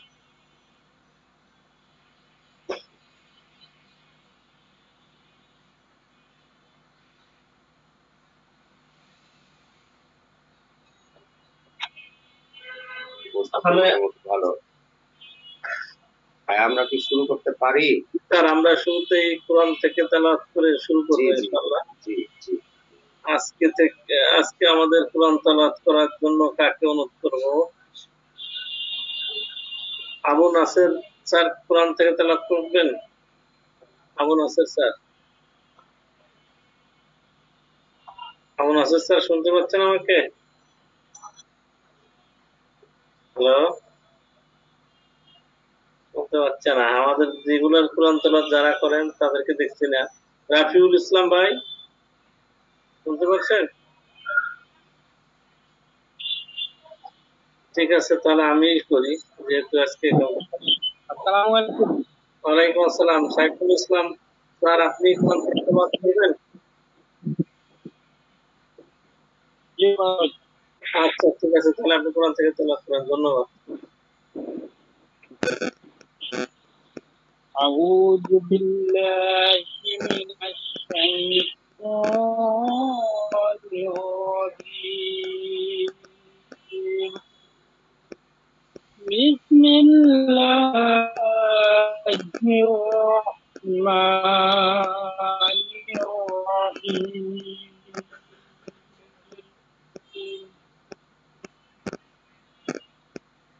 التين والقرآن الحكيم إنك لمن المرسلين على صراط مستقيم تنزيل العزيز الرحيم لتنذر قوما ما أنذر آباؤهم فهم غافلون لقد حق القول على أقطارهم فهم لا يؤمنون إنا جعلنا في أعناقهم أغلالا فهي في أذقانهم فهم مقمحون صدق الله العلي العظيم. السلام عليكم. ওয়ালাইকুম আসসালাম রাহমাতুল্লাহ, জাযাকুমুল্লাহ খায়ের। অত্যন্ত চমৎকার কোরআন থেকে তেলাওয়াত করেছেন সাইফুর রহমান ডাক্তার ভাই। এখন আমরা সরাসরি চলে যাচ্ছি আমাদের আজকে মূল আলোচনায়। আমাদের আজকে প্রোগ্রামে আছেন আমাদের শ্রদ্ধেয় সবার প্রিয় ডাক্তার ফাতেমা মাহমুদ খান, প্রভাষক রহনপুর হোমিওপ্যাথিক মেডিকেল কলেজ ও হাসপাতাল এবং সাংগঠনিক সংগঠক হোমিওপ্যাথিক কল্যাণ সোসাইটি। সবসময় আমরা স্যারের কাছ থেকে একটা প্রাণবন্ধ আলোচনা চাই সবসময়, এবং অত্যন্ত গুরুত্বপূর্ণ বিষয় নিয়ে আলোচনা করেন। আজকেও স্যার একটা নিয়ে আলোচনা করবেন। আজকের বিষয়টি হচ্ছে হাইড্রোসেফালাস। একটি অত্যন্ত গুরুত্বপূর্ণ বিষয়, এটা আমরা সবাই কম বেশি হয়তো জানি, কিন্তু স্যারের কাছ থেকে আমাদের আজকে সবাই ক্লিয়ার হবে আশা করি আলোচনা। সেজন্য আপনারা যারা আমাদের সাথে সংযুক্ত হয়েছেন সকল ডাক্তার ভাই বোনদেরকে হোমিওপ্যাথিক কল্যাণ সোসাইটির পক্ষ থেকে জানাই সাদর আমন্ত্রণ। এখন আমরা সরাসরি চলে যাচ্ছি আমাদের আমন্ত্রিত অতিথির কাছে। স্যারকে তার মূল্যবান আলোচনা শুরু করার জন্য অনুরোধ করছি। ধন্যবাদ। এখানে যারা উপস্থিত আছেন তারা প্রত্যেকে অত্যন্ত সম্মানীয় এবং বিজ্ঞ হোমিওপ্যাথি চিকিৎসক। সেই সাথে আমাদের সাথে সংযুক্ত আছেন হয়তো আমাদের অনেক ছাত্রছাত্রী, তাদের সবাইকে আসসালামু আলাইকুম। আমরা আজকে যে আলোচনাটা করব সেটা হাইড্রোসেফালাস। এটা খুব রেয়ার না হলেও, কমন না হলেও রেয়ার নয়, একেবারে সবাই জানেন। আর হাইড্রোসেফালাস নিয়ে কম বেশি জানেন না এমন মানুষের সংখ্যা বা হোমিওপ্যাথি চিকিৎসকের সংখ্যাও নেহায়তই কম না। অনেকেই হাইড্রোসেফালাস সম্পর্কে অনেক জানেন। তারপরেও টপিকসটা আমি ব্যক্তিগতভাবে বেছে নিয়েছি যে হাইড্রোসেফালাসের ক্ষেত্রে কোন কোন বিষয়গুলোকে জানা আমাদের জন্য গুরুত্বপূর্ণ। এটা একটা বিশেষ বিষয়। আমি বরাবরের মতো যেভাবে প্রেজেন্টেশন দিয়ে আমার ক্লাসগুলো দিই সেভাবে আমার আজকের ক্লাসটা নেওয়ার চেষ্টা করব। আর প্রেজেন্টেশনের মাধ্যমে ক্লাস নিতে গেলে আমি ব্যক্তিগতভাবে স্বাচ্ছন্দ্য বোধ করি, ভালো লাগে। আর দ্বিতীয়ত আমার কাছে মনে হয় যে ছাত্রছাত্রীরাও হয়তো সেশনটা উপভোগ করে। প্রেজেন্টেশনের মাধ্যমে ক্লাস নিলে ছাত্রছাত্রীদের জন্য সুবিধা হয়। আমি আমার প্রেজেন্টেশনটা আমি স্ক্রিন শেয়ার করছি, আপনারা একটু দেখবেন। আর ভুল ত্রুটির ঊর্ধ্বে আমরা কেউ নই, সেরকম কিছু হলে আমাকে জানাবেন, আমি পরবর্তী সময় আরো সংশোধন নেওয়ার চেষ্টা করব। আমি আমার প্রেজেন্টেশনটা শুরু করছি।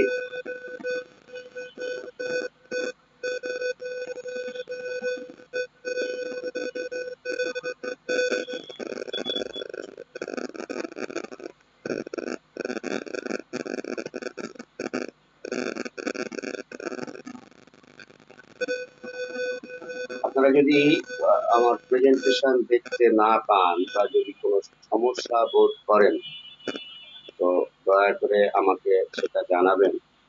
বিশেষ করে শাখা হতে যদি পছন্দ হয় আমাকে বিষয়টা একটু জানাবেন, কারণ প্রেজেন্টেশন নেওয়ার সময় আমি আসলে নিজকে দেখতে পাই না, আমি শুধু আপনাদেরকেও দেখতে পাই না, আপনাদের কথা বুঝতেও পাই না। আমি জানতাম না যে এটা পরিবর্তন। আমরা দেখতে পাচ্ছি সবাই প্রেজেন্টেশন, কোনো সমস্যা নেই। Thank you. আমি আমার প্রেজেন্টেশন নেওয়ার আগে প্রত্যেকটা ছাত্রছাত্রীদেরকে বিনীতভাবে কয়েকটা বিষয় বলি যে অনুষ্ঠানটি আমাদের এই অনুষ্ঠান স্বাস্থ্য শিক্ষা বিষয়ক এবং সেই সাথে জনসচেতনতামূলকও বটে। সুতরাং সাধারণ মানুষ যারা আছেন তারা একটু সচেতন হবেন, তারা এখান থেকে কিছু শিখবেন। আর অবশ্যই এটা পাঠ্যসূচির মতো কোনো সেশন নয়, এখানে আমরা কিছু শিখি, কিছু শেখাই, কিন্তু বিশদ ভাবে বিষয়গুলো জানতে গেলে শিখতে গেলে আমাদেরকে বইয়ের সাহায্য নিতেই হবে। আরেকটা বিষয়, যদি যারা মনে করবেন যে ক্লাসগুলোর নোট নেওয়া আপনাদের জন্য উপকার হবে, ভালো হবে, সেক্ষেত্রে আপনারা নোট নিতে পারেন এবং সাথে কাগজ কলম রাখতে পারেন। কিন্তু এখানে একটা গুরুত্বপূর্ণ বিষয়, আমার ক্লাসগুলোতে বিশেষ করে একটা বিষয় আমি একটু আন্তরিকতার সাথে আপনাদেরকে বলছি, সেটা হচ্ছে যে ক্লাসগুলো কিন্তু মুখস্থ করার বিষয় নয়, এগুলো বোঝার বিষয়, অর্থাৎ হৃদয়ঙ্গম করার বিষয়, রিয়ালাইজ করার বিষয়। এই জন্য ওই তোতা পাখির মতো মুখস্থ করে কিন্তু কখনো কোনো কিছু শেখা যায় না। এই জন্য বিষয়গুলো বোঝার চেষ্টা করবেন। যদি কোনো কিছু বুঝতে কোনো সমস্যা হয় তাহলে অবশ্যই আমাদেরকে প্রশ্ন করবেন, আমরা যথাযথভাবে তার উত্তর দেওয়ার চেষ্টা করব। আর এখানে অনেক নতুন নতুন শব্দ আসতে পারে, নতুন তথ্য, নতুন শব্দ, নতুন কথা, নতুন ভাষা, এগুলো আসতে পারে। প্রশ্ন করার ক্ষেত্রে দয়া করে কোনো ধরনের হীনমন্যতায় ভুগবেন না, অবলীলায় নিশ্চিন্তে প্রশ্ন করবেন। আর মনে রাখবেন যে আমরাই যে সবকিছু জানি তাও যেমন না, আমরা কিন্তু সবকিছু শিখেও জন্মগ্রহণ করিনি। আমরাও কিন্তু এক সময় অজ্ঞ ছিলাম, আমরা জানতাম না, কম জানতাম। আমরা দিনে দিনে তিলে তিলে একটু করে জেনেছি, যেটা আমরা আপনাদের সাথে শেয়ার করার চেষ্টা করি। আর ক্লাসের প্রয়োজনে বিভিন্ন ধরনের চিত্র দেখানো হয়, আমি দেখাই, প্রায় দেখাই। যারা বিব্রত বোধ করবেন তারা দয়া করে ক্লাস করা থেকে বিরত থাকবেন। আর শিশু এবং অপ্রাপ্ত বয়স্কদের নিয়ে এই শিক্ষা বিষয়ক, চিকিৎসা শিক্ষা বিষয়ক কাজগুলো আসলে না দেখাটাই ভালো, এটা আমার ব্যক্তিগত অভিমত, আপনারা ভিন্ন মত প্রকাশ করতে পারেন। আর অনেকেই আছেন যারা লক্ষণের সাথে নিজের লক্ষণের মিল অথবা পরিবারের লক্ষণের মিল করার চেষ্টা করেন, দয়া করে এটা থেকে বিরত থাকবেন এবং অবশ্যই অবশ্যই পেশাদার কোনো হোমিওপ্যাথি চিকিৎসকের সাথে পরামর্শ গ্রহণ করবেন নিজে চূড়ান্ত সিদ্ধান্ত নেওয়ার জন্য। আমরা আমাদের আলোচনায় আসি। হাইড্রোকেফালাস। হাইড্রোকেফালাস আমি এর আগেও বললাম সরি যে এটা কমন প্রবলেম গুলোর মধ্যে একটা। হাইড্রোসেফালাস কি এবং কেন হয় সেটা নিয়ে আমরা আসি। হাইড্রো এবং কেফালাস দুটাই গ্রিক শব্দ। হাইড্রো যেখানে থাকবে, হাইড্রো শব্দের অর্থই হচ্ছে জল। হাইড্রোফোবিয়া, ফোবিয়া মানে ভয়, জলাতঙ্ক। হাইড্রোজেন, যেখানে হাইড্রো থাকে, হাইড্রো মানেই জল বা পানি। আর সেফালাস, সেফালো, সেফালি এগুলো থাকলে সেখানে আমরা বুঝবো মস্তিষ্ক। তাহলে হাইড্রোসেফালাস এই দুইটা শব্দকে সংযুক্ত করলে আমরা যেটা পাই সেটা হচ্ছে মস্তিষ্কে জল সঞ্চয়। অর্থাৎ কোন পেশেন্টের যদি ব্রেনে কিছু ফ্লুইড অ্যাসিমুলেট হয়, অ্যাসিমুলেশন যদি হয়, তখন যে কন্ডিশনটা সৃষ্টি হয় দ্যাট ইজ হাইড্রোসেফালাস। অনেকে হাইড্রোকেফালাস বলেন, কিন্তু কোনোটাই ভুল না। হাইড্রোসেফালাস আর হাইড্রোকেফালাস দুটাই প্রায় কাছাকাছি। হাইড্রোসেফালাস এটা সবচেয়ে সঠিক শব্দ। হাইড্রোসেফালাসের বিষয়টা কি এবং এটার ক্লাসিফিকেশন গুলো কি, এটা বুঝতে পারলে আপনাদের কাছে একদম বিষয়টা ক্লিয়ার হয়ে যাবে। এখানে হাইড্রোসেফালাসের ক্লাসিফিকেশনটা একটু ডিফারেন্ট এবং একটু জটিল মনে হতে পারে আপনাদের কাছে, সেই সাথে কজেশন গুলো একটু ক্রিটিক্যাল মনে হতে পারে আপনাদের কাছে।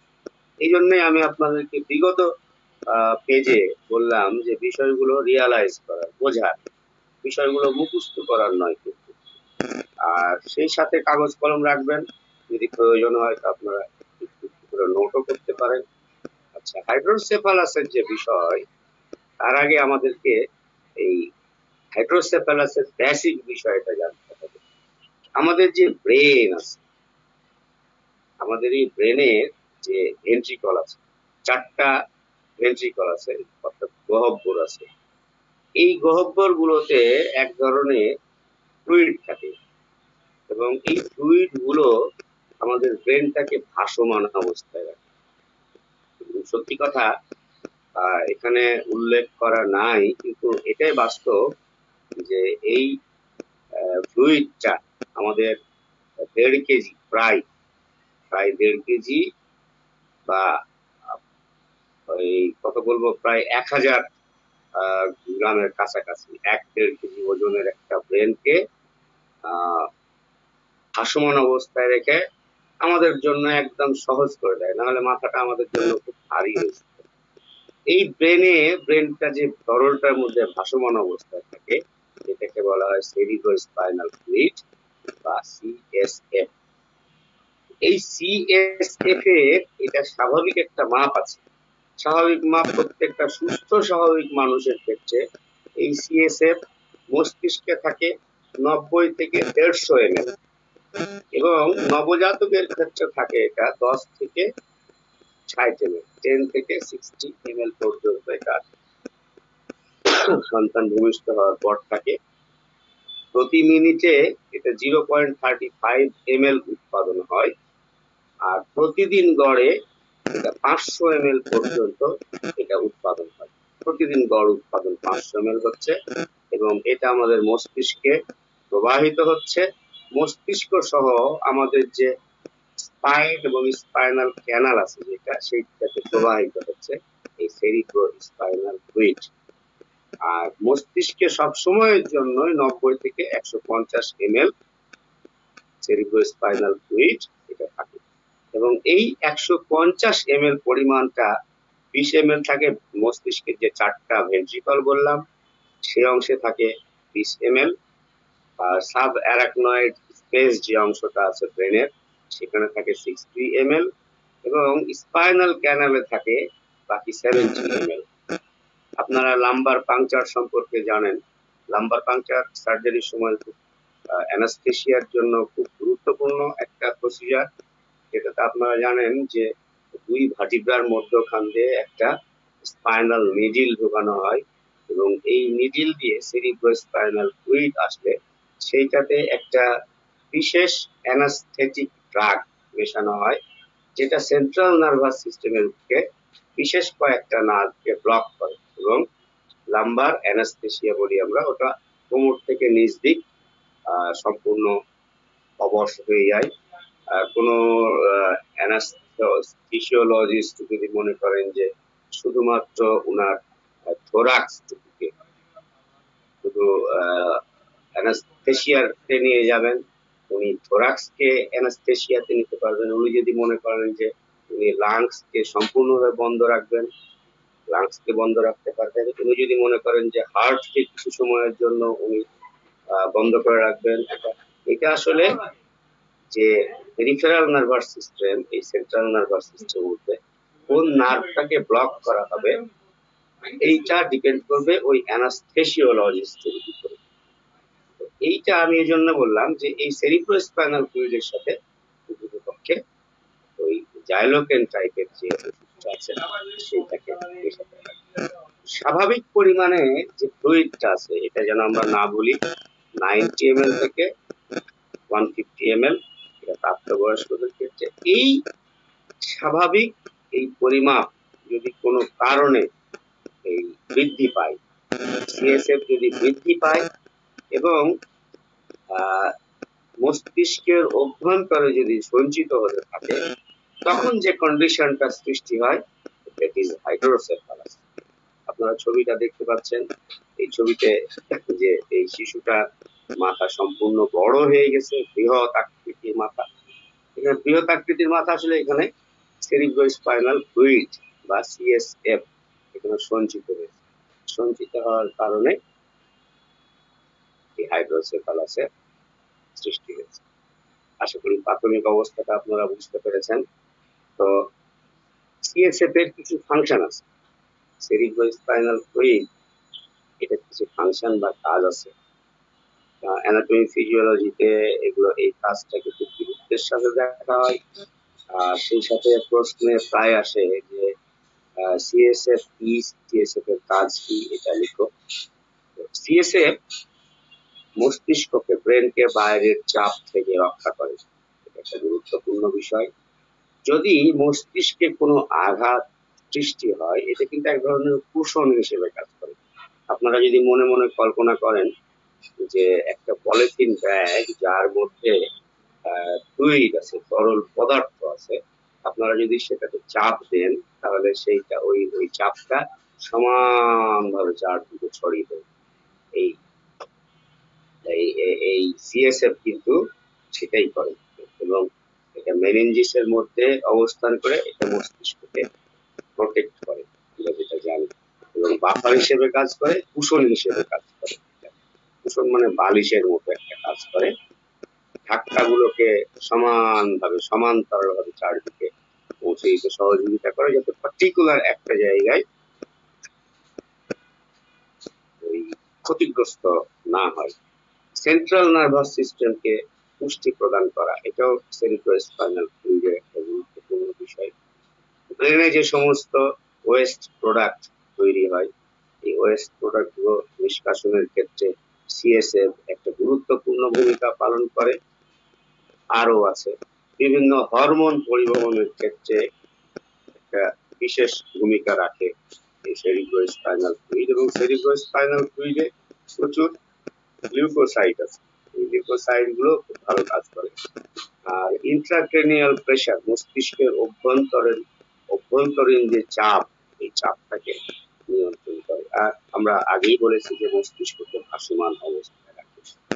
সুতরাং আশা করি সেরিব্রোস্পাইনাল ফ্লুইডের ফাংশনটা আপনারা ক্লিয়ার আপনাদের কাছে, বা আপনাদের সমস্যা হবে না।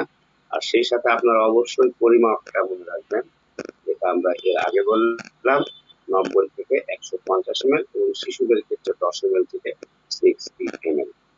এটা যেন আমরা না ভুলি, কারণ এইটা আমাদের জন্য কাজে লাগবে। সেরিব্রোস্পাইনাল ফ্লুইড এটা সবসময়ের জন্যই মস্তিষ্কের বিশেষ একটা অংশে উৎপাদন হচ্ছে এবং সেটা প্রবাহিত হচ্ছে। এটা একটা চলমান প্রক্রিয়া, হতেই আছে, এটা চলতেই থাকে। যদি কোনো কারণে এই সেরিব্রোস্পাইনাল ফ্লুইড যদি অতিরিক্ত বেশি জমতে থাকে, তাহলে তখন যে অবস্থা সৃষ্টি হয়, তখন আমরা, এটা নর্মাল নর্মাল ভেন্ট্রিকল এবং নর্মাল ব্রেন। আর এটার ক্ষেত্রে আমরা দেখতে পাচ্ছি যে হাইড্রোকেফালাসের বাচ্চার ক্ষেত্রে এই ভেন্ট্রিকল গুলোতে অনেক বেশি ফ্লুইড অ্যাসিমিলেশন হচ্ছে। জাস্ট এটাই হাইড্রোকেফালাসের মূল বিষয়। এখানে এই প্যাথওয়ে অর্থাৎ এই সেরিব্রোস্পাইনাল ফ্লুইডের যে গমনাগমন পথ, যে উৎপাদন এবং গমনের পথ, উৎপাদন হচ্ছে সেটা উৎপাদিত হওয়ার পর সমস্ত ব্রেনের বিভিন্ন ভেন্ট্রিকলে যাচ্ছে এবং বিভিন্ন অংশে যাওয়ার পরে সেইটা একটা অংশ দিয়ে ড্রেনেজ হচ্ছে। এইটা আপনাদের জন্য খুব গুরুত্বপূর্ণ একটা বিষয়। আপনারা খেয়াল করে দেখেন যে অ্যাকচুয়ালি মস্তিষ্কে যে ল্যাটারাল ভেন্ট্রিকল আছে, এখানে দেখেন যে এই কোরয়েড প্লেক্সাসের ল্যাটারাল ভেন্ট্রিকলে এই অংশটাতে সিএসএফ তৈরি হচ্ছে। তারপর সেটা ফোরামেন অফ মনরো দিয়ে, this is foramen of Munro, foramen of Munro দিয়ে এই থার্ড ভেন্ট্রিকলে আসে। এই থার্ড ভেন্ট্রিকলে আসার পরে এইটা সেরিব্রাল অ্যাকুয়াডাক্ট, এই সেরিব্রাল অ্যাকুইডাক্ট দিয়ে এই ফোর্থ ভেন্ট্রিকলে চলে আসে। এটা একটা প্রবাহ। ফোর্থ ভেন্ট্রিকলে আসার পরে আপনারা নিচে দুইটা ছিদ্র দেখতে পাচ্ছেন, এখানে লেখা আছে লুস্কা। এর প্রকৃত নাম হচ্ছে foramen of লুস্কা R foramen of ম্যাজেন্টি।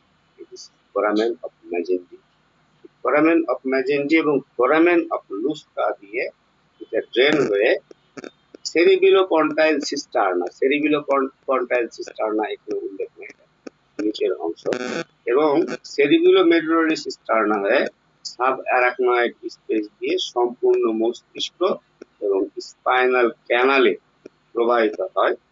তারপরে ডুরাল ভেনাস সাইনাস নামের একটা অংশ দিয়ে এটা অ্যাবজর্ব। আমি আবার বলছি, এটা খুব ইম্পর্টেন্ট একটা বিষয়। এই কারণে ইম্পর্টেন্ট সেটা আপনারা নিঃসন্দেহে বুঝতে পারবেন এবং তখন যদি কোনো প্রশ্ন থাকে তখন আপনারা প্রশ্ন করতে পারবেন। ব্রেনের কোরয়েড প্লেক্সাসের ল্যাটারাল ভেন্ট্রিকল, এই ল্যাটারাল ভেন্ট্রিকলে সেরিব্রোস্পাইনাল ফ্লুইড তৈরি হচ্ছে এবং তারপর কি হচ্ছে, এই ফোরামেন অফ মনরো দিয়ে থার্ড ভেন্ট্রিকলে চলে আসছে। আপনারা অ্যারো চিহ্নটা খেয়াল করবেন, অ্যারো চিহ্ন। থার্ড ভেন্ট্রিকলে আসার পরে এটা সেরিব্রাল অ্যাকুইডাক্ট, এই সেরিব্রাল অ্যাকুইডাক্ট দিয়ে এইটা চলে আসছে fourth ventricle, this is fourth ventricle. Fourth ভেন্ট্রিকলে আসার পর এই দুইটা ছোট ছোট নালী, ছোট ছোট ছিদ্র, এই ছিদ্রগুলো আবার যুক্ত হয়েছে সেরিব্রোপন্টাইন সিস্টার্ন এবং সেরিব্রো মেডুলারি সিস্টার্ন, এই দুইটা পার্টের সাথে এই ছিদ্র দুটো সংযুক্ত হয়েছে। তাহলে এই সেরিব্রাল অ্যাকুইডাক্ট দিয়ে চলে আসছে ফোর্থ ভেন্ট্রিকলে এবং এই ফোরামেন অফ লুস্কা এবং ফোরামেন অফ ম্যাজেন্টি দিয়ে ড্রেন হয়ে সেরিবিলোপন্টাইন সিস্টার্না এবং সেরিবিলোমেডুলারি সিস্টার্না হয়ে সাব অ্যারাকনয়েডে চলে আসছে। এই দুইটা অংশ দিয়ে এরা ড্রেন হচ্ছে।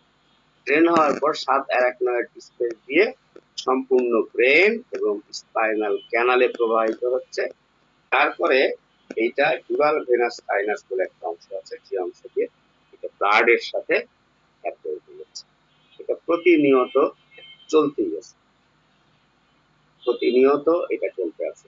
এখন এই প্যাথওয়েটা বুঝলে আমাদের জন্য অনেক বেশি সুবিধা হবে, কারণ এই প্রবাহ পথে যদি কোনো বাধা সৃষ্টি হয়, অবস্ট্রাকশন সৃষ্টি হয়, তখনও কিন্তু হাইড্রোসেফালাসের অনেকগুলো কারণের মধ্যে এটা একটা ইম্পর্টেন্ট কারণ যে এই প্যাথওয়েতে কোনো একটা অবস্ট্রাকশন।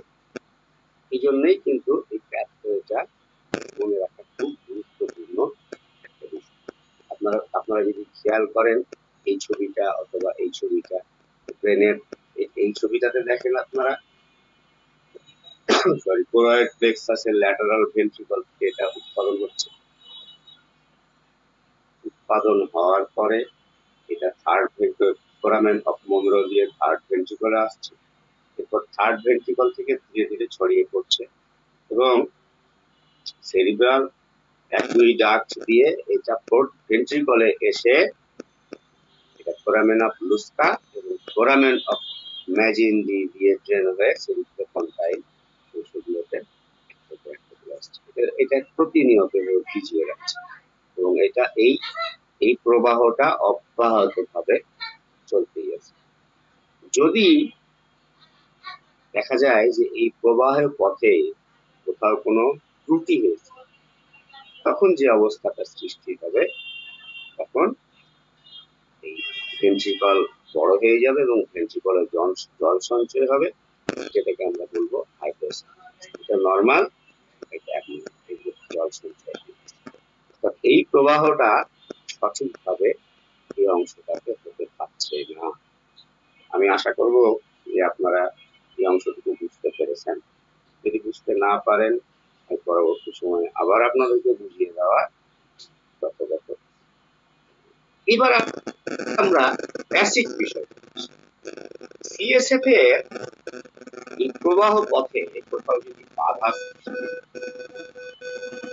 অথবা সিএসএফ যদি অত্যাধিক পরিমাণে উৎপাদন হয় কিন্তু আবার ঠিক মতো ড্রেনেজ হইতে না পারে, তখন মস্তিষ্কে এটা সঞ্চিত হইতে শুরু করে এবং হাইড্রোসেফালাসের ঘটনাটা।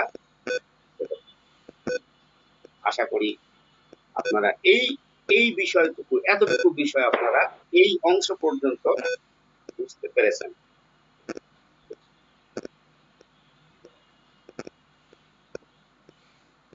এবার আমরা ক্লাসিফিকেশনে আসি।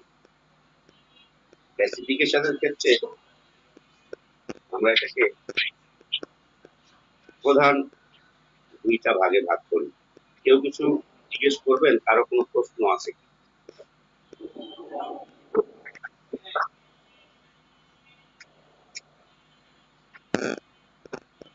কারো কোনো প্রশ্ন প্লিজ?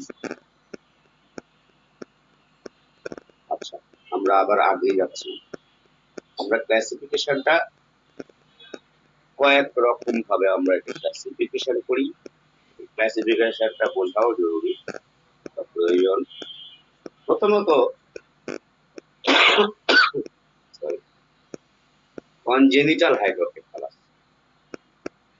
কনজেনিটাল অর্থাৎ জন্মগত, অর্থাৎ যে শিশু ভূমিষ্ঠ হয়েছে, সে ভূমিষ্ঠ হয়েইছে হাইড্রোসেফালাস নিয়ে, দ্যাট ইজ কনজেনিটাল হাইড্রোসেফালাস।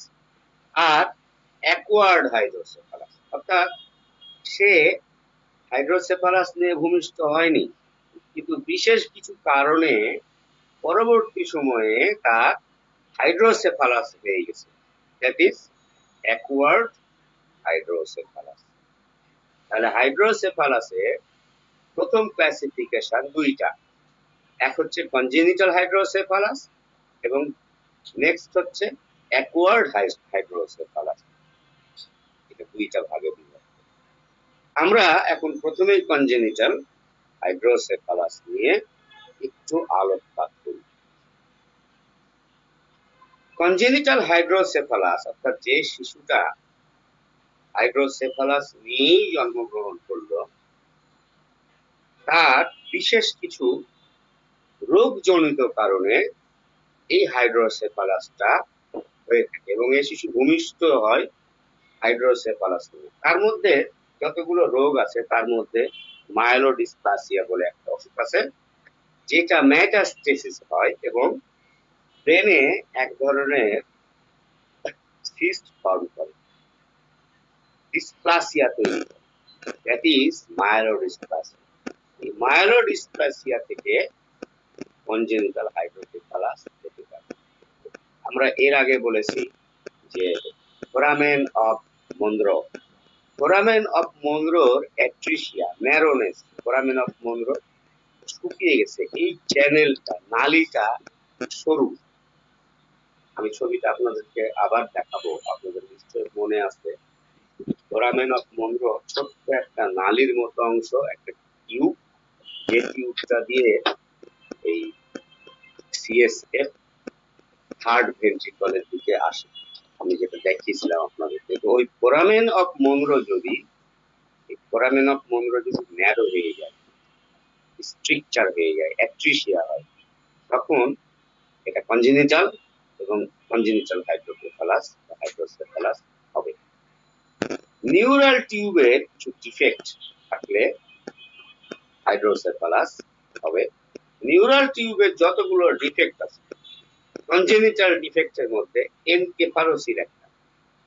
এনকেফালোসিল হচ্ছে জাস্ট মেনিনগোসিলের মতো, রোগীর মস্তিষ্কের পেছন ভাগের যে মেনিনজিস সহ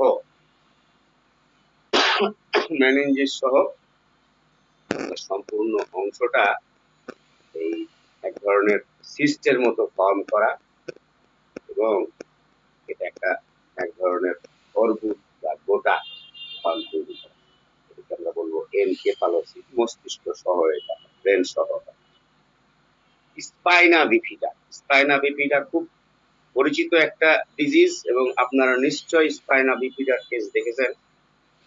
এটা বাচ্চা এই অবস্থা নিয়ে জন্মগ্রহণ করে, এবং স্পাইনের অর্থাৎ মেরুদণ্ডের যে ভার্টিব্রা আছে, এই ভার্টিব্রার ভেতর থেকে মেনিনজিসের যে লেয়ার গুলো আছে, অর্থাৎ পায়ামেটার, ডুরামেটার, অ্যারাকনয়েড ম্যাটার সব সহ এটার হার্নিয়েশন হয়ে যায় বাইরের দিকে। সাধারণত এই শিশুরা বাঁচে না। এনসেফালোসিসের বাচ্চারাও খুব কম বাঁচে, আর স্পাইনা বিফিডার শিশুও খুব কম বাঁচে, এবং বাঁচলে পারেও পরবর্তী সময়ে বিকলাঙ্গ জীবনযাপন করে বেশিরভাগ, এবং এরা সঠিক সুস্থভাবে বেড়ে ওঠে। আরো কিন্তু আছে, আরো থাকার মধ্যে আমরা জন্মগত নিয়েই আলোচনা যেহেতু করছি, জেনেটিক্সের কিছু অ্যাবনর্মালিটি আছে। জেনেটিক্যাল অ্যাবনর্মালিটির মধ্যে আমরা যেমন এর আগে বললাম যে ফোরামেন অফ মনরোর অ্যাট্রিশিয়া, ঠিক সেরকম অ্যাকুইডাক্টের স্টেনোসিস। অ্যাকুইডাক্ট যদি স্টেনোসিস হয়ে যায়, ন্যারো হয়ে যায়, আপনাদেরকে অ্যাকুইডাক্ট দেখিয়েছি আমি, ছোট্ট একটা নালী যে অংশ দিয়ে সিএসএফ ফোর্থ ভেন্ট্রিকলে আসে, সেরিব্রোস্পাইনাল ফ্লুইডটা ফোর্থ ভেন্ট্রিকলে যে নালীটা দিয়ে আসে, দ্যাট ইজ অ্যাকুইডাক্ট। এই অ্যাকুইডাক্ট স্টেনোসিস যদি হয়, তাহলে কি হবে? তাহলে সেরিব্রোস্পাইনাল ফ্লুইড ওইখান দিয়ে আসতে পারবে না সঠিকভাবে। আপনারা মনে মনে ভাবেন যে একটা ড্রেনের উপর একটা ইট পড়ে গেছে, অথবা ড্রেনটা দুই সাইড ভেঙে গেছে, ভেঙে গিয়ে চেপে গেছে, তাহলে কি হবে? আরেক দিক উঠতে যাবে। সেম বিষয়টা এটাই। আরো আছে মেগাসিস্টার্না ম্যাগনা। সিস্টার্না ম্যাগনা একটা বিশেষ এলাকা মস্তিষ্কে, আপনারা এই অ্যারো চিহ্ন দেখতে পাচ্ছেন আশা করি। এই সিস্টার্না ম্যাগনা যদি বড় হয়ে যায়, তাহলে যে প্রেসার তৈরি হবে, এই প্রেসারের জন্য সেরিব্রোস্পাইনাল ফ্লুইডের ফ্লো ক্ষতিগ্রস্ত হবে, বাধাগ্রস্ত হবে। তখন এই যে অবস্ট্রাকশনটা তৈরি হবে, সেইটা হাইড্রোসেফালাসের সৃষ্টি করবে। ড্যান্ডি ওয়াকার কমপ্লেক্স বা ড্যান্ডি ওয়াকার সিনড্রোম বলে একটা ডিজিজ আছে, যে ডিজিজটাতে আপনার ফোর্থ ভেন্ট্রিকলের কাছে একটা সিস্ট ফর্ম করে, এবং এই সেরিবেলাম এটা অ্যাবনর্মাল কন্ডিশনে তৈরি হয়। তো এইটা একটা rare disease, dandy Waker syndrome বা dandy Waker complex. Dandy Waker কমপ্লেক্সের ক্ষেত্রে কিন্তু হাইড্রোকেফালাস বা হাইড্রোসেফালাস, আর সেরিব্রাল অথবা স্পাইনালের গঠনগত স্বাভাবিক, এটা বলার অপেক্ষা রাখে না। যদি গঠনগত ত্রুটি থাকে, তাহলে সেরিব্রোস্পাইনাল ফ্লুইডের যে প্যাথওয়ে, যে চলাচলের গমনাগমনের যে পথ, সেই পথটা ক্ষতিগ্রস্ত হবে, বাধাগ্রস্ত হবে, হাইড্রোকেফালাস এটা আমরা আপনারা বোধহয় বিরক্ত হচ্ছেন, আমি বুঝতে পারছি না যে আপনারা বিরক্ত হচ্ছেন কিনা, কারণ হাইড্রোকেফালাসের এই আলোচনাগুলো ইন্টারেস্টিং না, অর্থাৎ প্যাথোফিজিওলজিক্যাল কন্ডিশন গুলো সাধারণত ইন্টারেস্টিং হয় না। আমার মনে না হয় স্যার, আপনি পানির মতো করে বোঝাই যাচ্ছেন, আমরা খুব সুন্দর করে বুঝতে পারতেছি। Thank you madam. ম্যাডাম না, থ্যাংক ইউ আপু, আপনি আছেন সিটি আমাদের হোমিও সাথে। জি জি ডাক্তার রাশিদা। জি জি জি ম্যাডাম, আপনার মতো গুরুত্বপূর্ণ একজন মানুষ আমার সাথে আছেন আমি ভাবিনি, কল্পনাও করিনি। Thank you sir Rashida. এইভাবে বলবেন না, আপনি এই সাবজেক্টটা আলোচনা আছেন বলে আমি দেখতেছিলাম। সাবজেক্টটা ভীষণ টাফ, মানে শক্ত, কেননা এটা তো ব্রেনটা, তো এই জন্য অনেকে অসুবিধা হচ্ছে। হ্যাঁ, একটু অসুবিধা হবে, কিন্তু বুঝতে অসুবিধাগুলো নতুন কোন আসছে। জায়গায় হতে পারে বা কোন জায়গায় হবে সেটা আমি একটু বুঝতে পেরেছিলাম বলে আপনাদেরকে প্যাথওয়েটা সুন্দরভাবে দিয়েছিলাম, এবং আপনারা প্যাথওয়েটা একটু মনে রাখবেন, আমি পরে দেখালে পরে স্ক্রিনশট নিতে পারেন অথবা আপনারা ওটা নোট করে নিতে পারেন। আমরা কনজেনিটাল হাইড্রোসেফালাসের বিষয়টা বললাম। এখন কনজেনিটাল এবং অ্যাকোয়ার্ড দুইটা নিয়েই কিন্তু আমরা এতক্ষণ আলোচনা করলাম। কনজেনিটাল এবং অ্যাকোয়ার্ড ছাড়াও হাইড্রোসেফালাসে অনেক মানুষ আক্রান্ত হতে পারে। এর মূল বেসিক বিষয়টা হচ্ছে যে আমরা আমাদের ওই যে যেটা বললাম যে প্যাথওয়েতে কোনো অবস্ট্রাকশন, আমরা অ্যাকোয়ার্ড নিয়ে আলোচনা করি। অ্যাকোয়ার্ড অর্থাৎ সে ভূমিষ্ঠ হয়েছে স্বাভাবিক, সুস্থ স্বাভাবিক হয়ে, কিন্তু পরবর্তী সময়ে বিশেষ কিছু রোগজনিত কারণে হাইড্রোসেফালাসের শিকার হয়েছে, তার মধ্যে ব্রেন টিউমার একটা। কিন্তু এখানে মনে রাখতে হবে যে ব্রেন টিউমার যদি সেরিব্রোস্পাইনাল ফ্লুইডের প্যাথওয়েতে না হয় তাহলে কিন্তু হাইড্রোসেফালাস হবে না।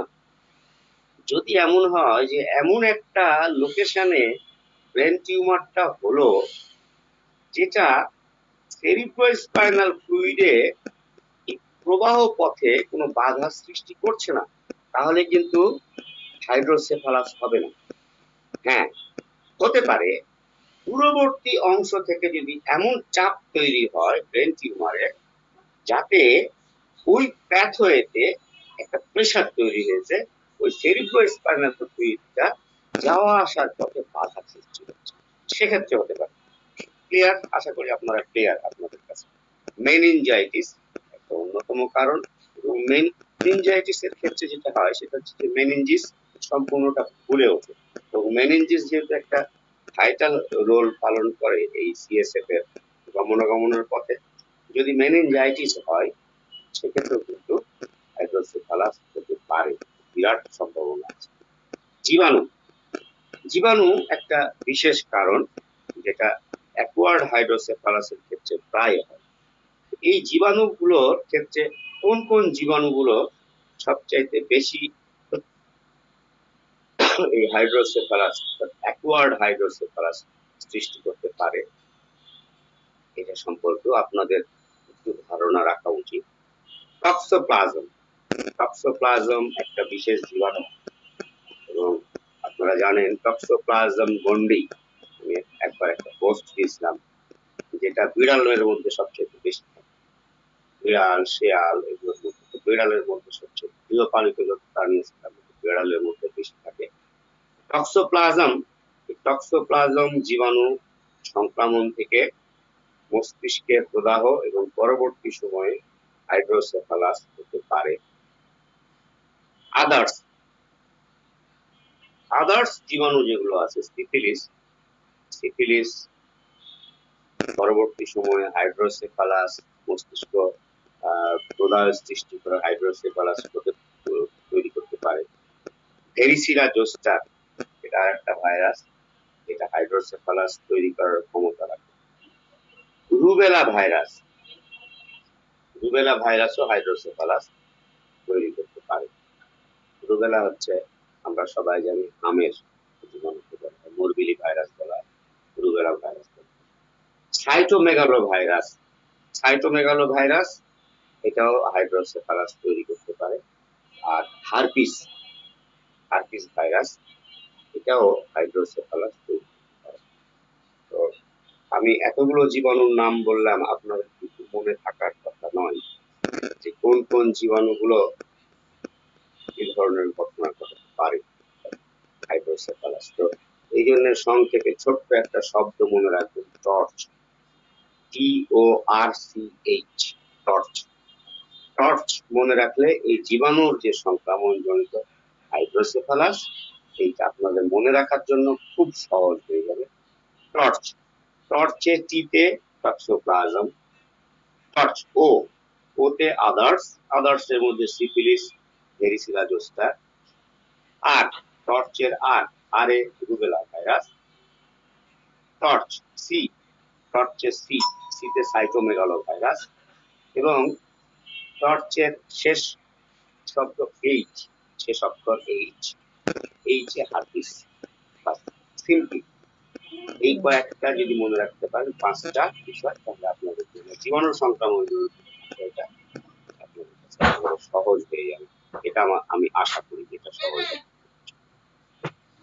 যে কোনো ধরনের হেমোরেজ, সেরিব্রাল হেমোরেজ, এবং সেইটা যদি হেমোরেজ থেকে যদি হেমাটোমা হয়,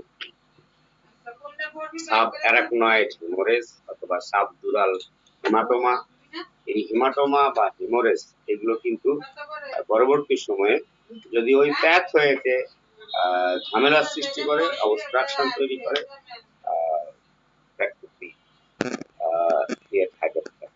অ্যারাকনয়েড সিস্ট, অ্যারাকনয়েড সিস্ট আরেকটা কমন কেস, যেটাতে অ্যাকুয়ার্ড হাইড্রোসেফালাস হয়ে থাকে। Are very posterior ফসা cyst, this is এই সামনের দিক অ্যান্টেরিয়র, এটা পোস্টেরিয়র, পোস্টেরিয়র ফসাতে যদি কোনো সিস্ট ফর্ম করে, সেক্ষেত্রে হাইড্রোসেফালাস হতে পারে। আর ব্রেন ইনজুরি, কোনো ক্ষেত্রে ব্রেন ইনজুরি হাইড্রোসেফালাসের মতো ঘটনা ঘটাতে পারে। সব ধরনের ব্রেন ইনজুরি আমি আশা করি আপনাদেরকে বিষয়টা বুঝাতে পেরেছি। তো এতক্ষণ আমরা আলোচনা করলাম হাইড্রোসেফালাসের কনজেনিটাল এবং অ্যাকোয়ার্ড এই দুইটা ক্লাসিফিকেশন নিয়ে। এখন আরেকটা ক্লাসিফিকেশন হচ্ছে এটা কমিউনিকেশনের উপরে। কমিউনিকেশনের উপরে যে ক্লাসিফিকেশন, এটাও কিন্তু মনে রাখতে হবে ছাত্রছাত্রীদেরকে, অর্থাৎ কমিউনিকেটিং হাইড্রোসেফালাস এবং নন কমিউনিকেটিং হাইড্রোসেফালাস। কমিউনিকেশন, কমিউনিকেশন মানে তো সবাই জানেন যে সংযোগ, সংযুক্ত। যেটা কমিউনিকেটিং হাইড্রোসেফালাস, এই ক্ষেত্রে যেটা হয়, সব ঘটনা স্বাভাবিক, সব ঘটনা স্বাভাবিক, অর্থাৎ সিএসএফ এর উৎপাদন স্বাভাবিক, এটার প্রবাহ স্বাভাবিক, কিন্তু শোষণটা এবং নিষ্কাশনটা স্বাভাবিক নয়। উৎপাদন ঠিকই হচ্ছে, কিন্তু শোষণ নিষ্কাশন ঠিক মতো হচ্ছে না। তাহলে কমিউনিকেশনটা স্বাভাবিক আছে, কোনো ধরনের অবস্ট্রাকশন নাই, কিন্তু কোনো একটা কারণে অ্যাবজর্পশন হচ্ছে না, ড্রেনেজ হচ্ছে না। That is communicating hydrocephalus.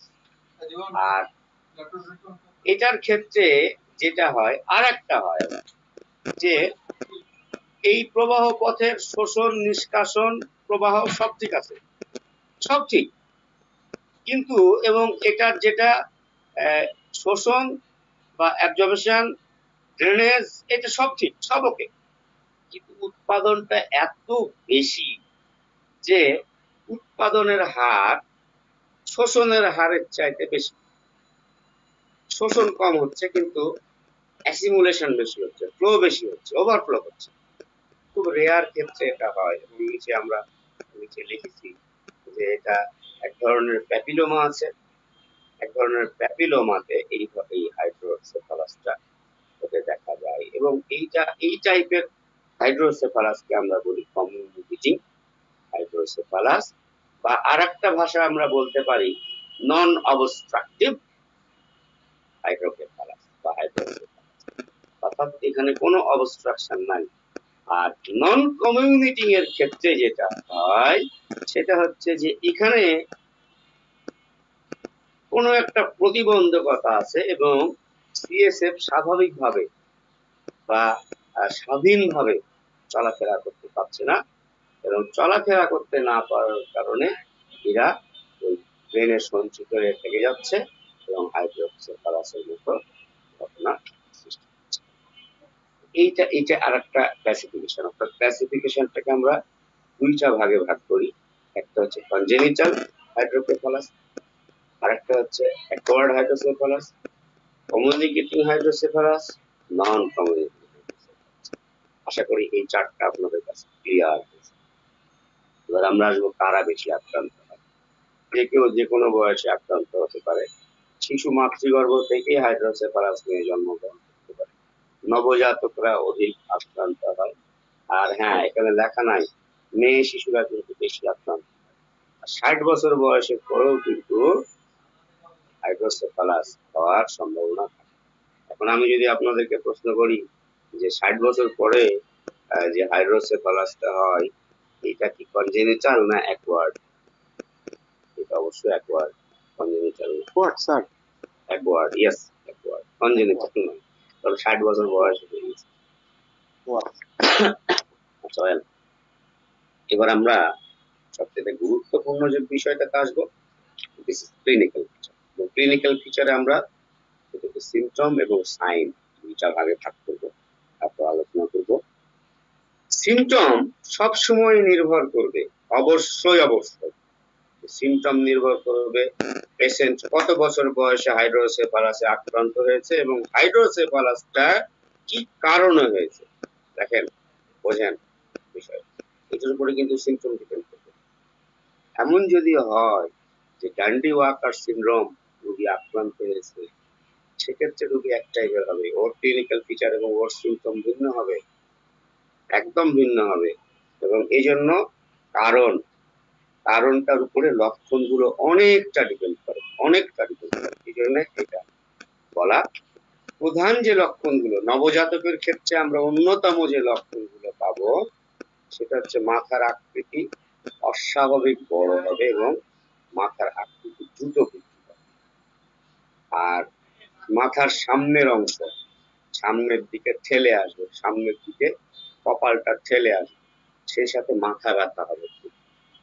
মাথা ব্যথা তো শিশু বলতে পারে না, কিন্তু শিশুর ক্ষেত্রে আমরা যেটা বুঝবো সেটা হচ্ছে হঠাৎ হঠাৎ চিৎকার করে উঠবে, এবং যদি মাথা নাড়াতে যাওয়া যায় বা বাচ্চার মাথা নাড়াতে গেলে বাচ্চা কাঁদবে, খুব নবজাতকের ক্ষেত্রে। আর চোখ দুটো আপনারা ঠিক যেভাবে দেখতে পাচ্ছেন, এই সাইন কিন্তু খুব গুরুত্বপূর্ণ। দেখেন, বাচ্চার মাথা কিন্তু অত বড় হয়ে নাই যত বড়টা আমরা ভাবছি, কিন্তু এর এই চোখ দুটো দেখেন, এটাকে বলা হয় সেটিং সান সাইন।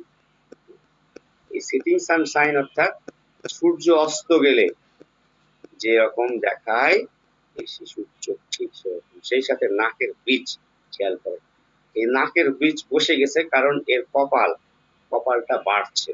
মাথা কিন্তু এখনো ওভাবে বাড়েনি বাচ্চার, কিন্তু এই সূর্য অস্তগামী সূর্যের মতো চোখের মনে দিতে, এবং এই বাচ্চা উপরে তাকাতে পারবে না। এই বাচ্চাকে যদি আপনি উপরে কোনো খেলনা যদি নাড়েন হাত দিয়ে বা যদি কোনো আওয়াজ করেন, বাচ্চা উপরে তাকাইতে পারবে না। একটা গুরুত্বপূর্ণ সাইন।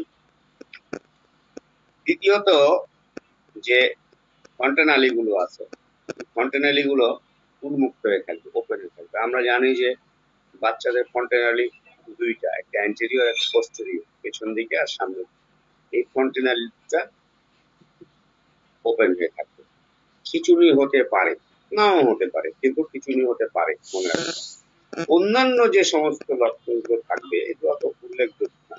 উল্লেখযোগ্য লক্ষণের মধ্যে সবচাইতে গুরুত্বপূর্ণ লক্ষণ হচ্ছে মাথা অস্বাভাবিক বড় থাকবে এবং মাথার সম্মুখ দিক কপালটা ঠেলে আসবে, আর এই সেটিং সান সাইন। তিনটা সবচাইতে গুরুত্বপূর্ণ লক্ষণ, এটা যেন আমরা না ভুলি। আর অন্যান্য লক্ষণের কোনটায় বমি থাকতে পারে, নাও থাকতে পারে। ঘুম ভাব, শিশু প্রচুর ঘুম ভাব থাকবে, আর শিশুকে জাগাতে অসুবিধা হবে, জাগবে না সহজে, বারবার ওই নিদ্রাচ্ছন্ন হয়ে পড়ে থাকবে, খিটখিটে মেজাজ থাকবে, বাচ্চা দুধ পান করতে পারবে না এবং দুধ খেতে কষ্ট অনুভব করবে, অসামর্থ্য জ্ঞাপন করবে বাচ্চা। আর বেশি টান, মাসলসের যে টোন, এই টোনটা হয় বেড়ে যাবে অথবা কমে যাবে।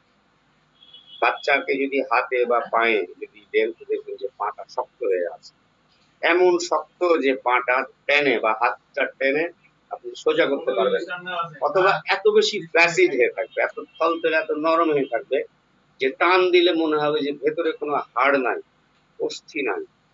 আর আলো, শব্দ এগুলোতে কোনো প্রতিক্রিয়া করবে না। যদি বাচ্চার কানের কাছে যদি ঝুনঝুনি বাজান, বাচ্চা ওটাতে প্রতিক্রিয়া করবে না। যদি বাচ্চার চোখে টর্চ মারেন, যদি আলো কাছে নেন দূরে নেন, তো পিউপিল সংকুচিত এবং ডায়ালেট করবে না, সংকুচিত সম্প্রসারিত হবে। আর শারীরিক বৃদ্ধি স্থগিত হয়ে যাবে, বয়স অনুপাতে শরীর ততটা বাড়বে। আমরা সাইনের মধ্যে যেটা পাই, গুরুত্বপূর্ণ সাইন এবং সিমটমের মধ্যেও আমি বলেছি মাথা ঠিক এভাবে বড় থাকবে, হাইড্রোসেফালাস, সেই সাথে চোখ দুটো সেটিং সান যেটা বললাম এই অবস্থাতে থাকতে পাবেন আপনারা, চোখ দুটো অস্তগামী সূর্যের মতো। আর ফন্টেনালি গুলো উন্মুক্ত হয়ে থাকবে, এটা অ্যান্টেরিয়র ফন্টেনালি, এটা পোস্টেরিয়র ফন্টেনালি, আর এইগুলো feature Lambert feature, sagittal feature, আপনারা জানেন এগুলো সবই। তো আমরা মূলত সাইনের মধ্যে এই সাইন গুলো পাবো। আর বড়দের ক্ষেত্রে কিন্তু লক্ষণগুলো ভিন্ন হবে, যেহেতু বড়দের স্কাল বা মাথার খুলি শক্ত হয়ে যায়, এই জন্য বড়দের ক্ষেত্রে কিন্তু আমরা সিমটম গুলো একটু ডিফারেন্ট ধরনের পাবো। প্রাপ্তবয়স্ক যারা, তাদের মধ্যে যে লক্ষণগুলো পাবো, হাইড্রোসেফালাস হলে মাথা কিন্তু আমরা এরকম বড় পাবো না, কিন্তু রুগী মাথা ব্যথার কথা বলবে, প্রচন্ড মাথা ব্যথার কথা বলবে, এবং মাথা ব্যথা এই বেলা ভালো ওই বেলা খারাপ, মাথা ব্যথার প্রকৃতি এবেলা ভয়ঙ্কর ও বেলা মৃদু, সব সময়ের জন্যই হালকা থেকে মাঝারি ধরনের এবং মাঝে মাঝে তীব্র ধরনের মাথা ব্যথা থাকে বয়স্কদের ক্ষেত্রে। দ্বিতীয়ত, এই লক্ষণটা খুবই গুরুত্বপূর্ণ, আমি শুধুমাত্র ইম্পর্টেন্ট লক্ষণগুলো লিখেছি। দৃষ্টিশক্তি ঝাপসা হয়ে যাবে অথবা দুই চা দেখবে, এই কথাটা যেন আমরা না বলি। এখন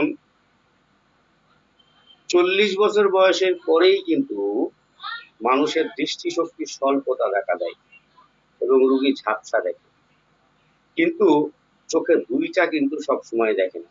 এই জন্য একটা 60 বছর বয়স বৃদ্ধ এসে বললো যে আমি চোখে কম দেখছি, এটি কিন্তু অত গুরুত্বপূর্ণ লক্ষণ নয় হাইড্রোসেফালাসের ক্ষেত্রে।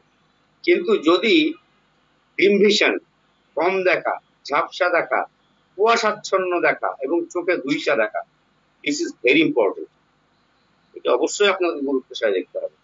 কম দেখছি, এটার গুরুত্ব আপনার একটু কম। 3 নাম্বার লক্ষণটা এটাও গুরুত্বপূর্ণ, সেটা হচ্ছে যে প্রস্রাবের বেগ বারবার আসা এবং প্রস্রাব নিয়ন্ত্রণ ক্ষমতা কমে যাওয়া।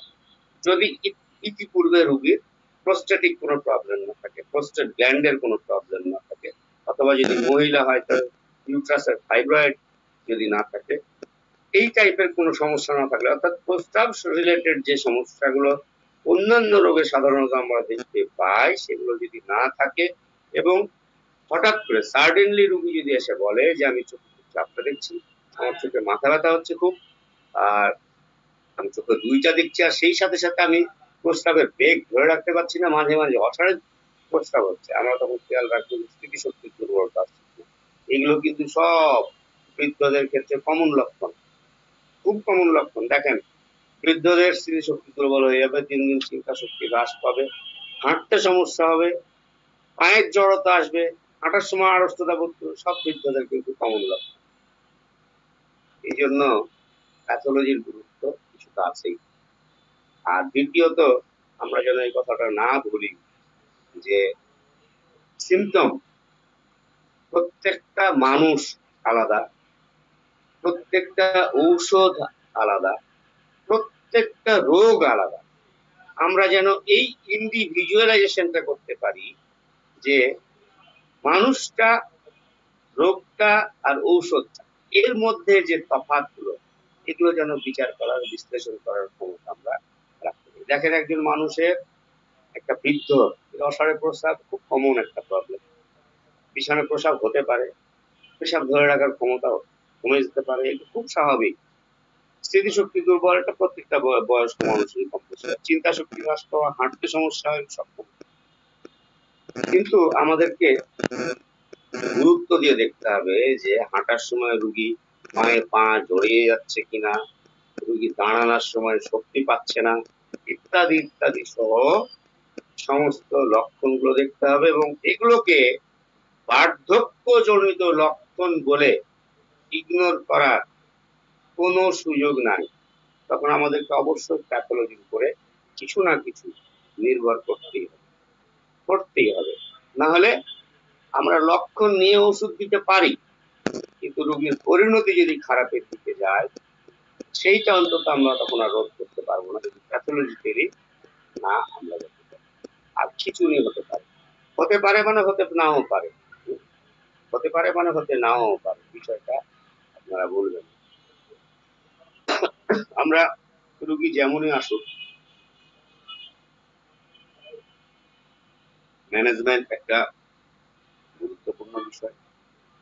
রোগ ম্যানেজমেন্টের অবশ্যই উদ্দেশ্য হবে যে ইন্ট্রাক্রেনিয়াল প্রেশারটাকে কমানো, অর্থাৎ মস্তিষ্কের আভ্যন্তরীণ যে চাপ, এই চাপটাকে নিয়ন্ত্রণ রাখা যেভাবে করি, এবং সম্ভাব্য যে কমপ্লিকেশন গুলো আসতে পারে সেগুলোকে এড়িয়ে যাওয়া, এবং এড়িয়ে যাওয়ার জন্য যা কিছু করা সেটা করা। যদি রোগী শিশু হয়, তাহলে আমরা যেন নিয়মিত মাথার মেজারমেন্ট নিই। এই জন্য মাথার মেজারমেন্ট নেওয়ার জন্য বেশি কোনো যন্ত্র লাগে না, সাধারণ কাপড় মাপা একটা টেপ, এইটা দিয়ে আমরা মাথার মেজারমেন্ট নেব। মাথার মেজারমেন্ট নেওয়ার একটা সিস্টেম আছে, মাথার চারিদিক থেকে একটা মেজারমেন্ট নেওয়ার সিস্টেম আছে, এটা আমি পরবর্তী সময়ে আপনাদেরকে আরো সময় থাকতে আরো ভালো বুঝিয়ে দিব। আর ইন্ট্রাক্রেনিয়াল প্রেশার বাড়ছে কিনা, এটার জন্য কন্টিনিউয়ালি বারবার চেক করতে হবে, নিয়মিত পরীক্ষা করতে হবে। এবং কন্টিনিউয়ালি যদি দেখা যায় যে ফুলে উঠছে, তাহলে ইন্ট্রাক্রেনিয়াল প্রেশার বাড়ছে, এটা গুরুত্বপূর্ণ একটা বিষয়। আর যে সমস্ত শিশু নড়াচড়া করতে অক্ষম, তাদেরকে অবস্থার পরিবর্তন করাতে হবে। খাওয়া দাওয়া করতে পারে না যে সকল শিশু, তাদেরকে ফিডিং টিউবের ব্যবস্থা করতে হবে, বারবার খাওয়াতে হবে, কারণ পুষ্টি এবং শক্তির একটা দরকার আছে শিশুর জন্য। শিশুকে কোলাহল মুক্ত পরিবেশে রাখতে হবে। আর যদি শিশুর খিঁচুনি থাকে, তাহলে তো অবশ্যই রোগীকে আলাদা রাখতে হবে। লবণ এবং লবণাক্ত খাবার পরিহার করা ভালো। আর নিমোস পিলো বলে একটা বালিশ পাওয়া যায়, যে বালিশটা শিশুর মাথার জন্য খুব উপযোগী। আপনারা এই বালিশটা পরামর্শ দিতে পারেন, নিমোস পিলো। এইটাতে মাথার আকৃতি স্বাভাবিক থাকে, রোগী পাকতে দেয় না মাথার আকৃতি, এবং এটা সত্যি সত্যি খুব ভালো একটা বালিশ, এটা ব্যবহারের পরামর্শ আপনারা দিতে পারেন। আর যদি দেখেন যে শিশু খুব খিঁচুনি হচ্ছে, বারবার খিঁচুনি হচ্ছে, এবং বারবার খুব বেশি বমি করছে, আর দৃষ্টিশক্তির মারাত্মক এবং গোলযোগ দেখা দিয়েছে, তাহলে বাচ্চাকে হাসপাতালে ভর্তি করাটাই বেটার হবে। এখানে গোঁড়ামির কোনো স্থান নাই। এই সমস্ত ক্ষেত্রে হাসপাতালে ভর্তি করাই ভালো। আর প্রয়োজনে নিউরো সার্জনের একটা পরামর্শ করা যেতে পারে, যদি মনে করেন যে এটা আমাদের হচ্ছে না। আর কিছু প্যাথোলজিক্যাল ইনভেস্টিগেশন সবার ক্ষেত্রে জরুরি, বিশেষ করে বয়স্ক যারা, তাদেরকে যদি আমরা সন্দেহ করি যে ইনারা হাইড্রোসেফালাস হতে পারে, তাহলে আমরা কয়েকটা টেস্ট দিতে পারি। CT scan of brain, MRI করতে পারি, আর এক্সরে, স্কালের এক্সরে করে দেখতে পারি। এক্সরে চাইতে সিটি স্ক্যান এবং এমআরআই অনেক ভালো। আর আল্ট্রাসোনোগ্রাফি করতে পারি, ব্রেনের স্কালের আল্ট্রাসোনোগ্রাফি এটা করতে পারি। সবচেয়ে ভালো সিটি স্ক্যান, সিটি স্ক্যান করলে পরে আপনি ডিটেইল ওষুধ আছে, আমরা ওষুধ নিয়ে আলোচনা করব। ওষুধের আলোচনা করার আগে আমি আপনাদেরকে একটা বিষয় বলতে চাই।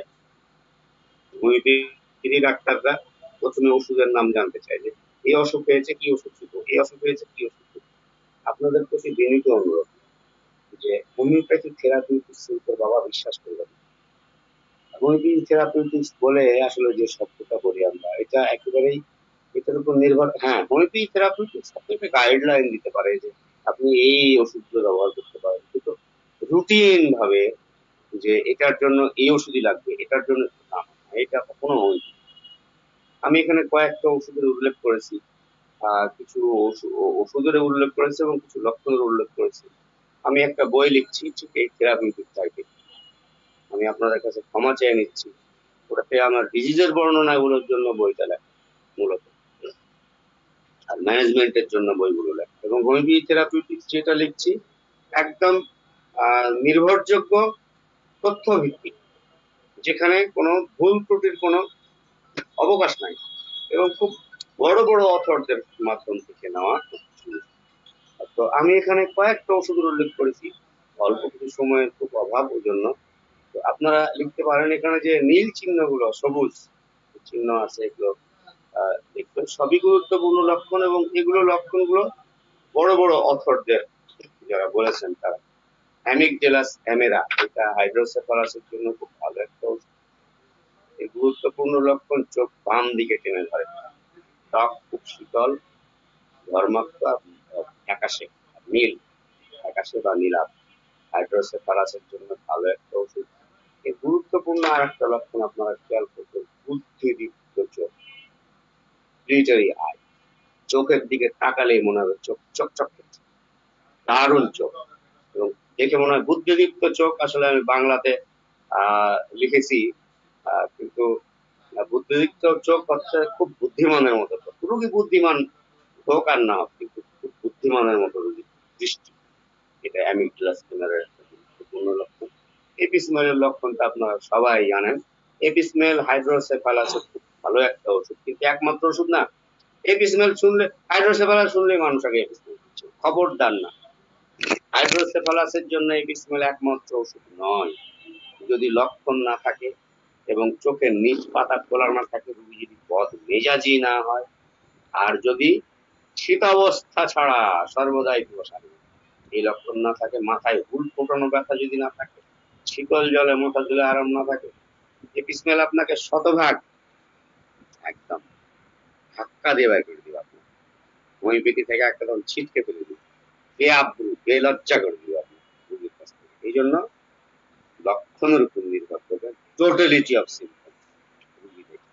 অ্যাপোসাইনাম, অ্যাকিউট হাইড্রোসেফালাসের ভালো ওষুধ। এপিস আর অ্যাপোসাইনামের মধ্যে অনেক মিল আছে। অ্যাপোসাইনামে খুব বেশি পিপাসা থাকে, এপিসমেলের পিপাসা থাকে। আর্সেনিক খুব ভালো একটা ওষুধ, যদিও মধ্যদিনের মধ্যরাত্রে বাড়ে। আর মাথার ব্যথা যদি ঠান্ডা পানিতে আরাম হয়। আপনারা জানেন আর্সেনিকের লক্ষণ হচ্ছে যে মাথা ব্যথা ঠান্ডা পানিতে। উপশম মাথা ব্যথা ছাড়া সবকিছুই গরম পানিতে উপশম হয়। অস্থিরতা, মৃত্যু বা ছটপটানি এগুলো থাকে।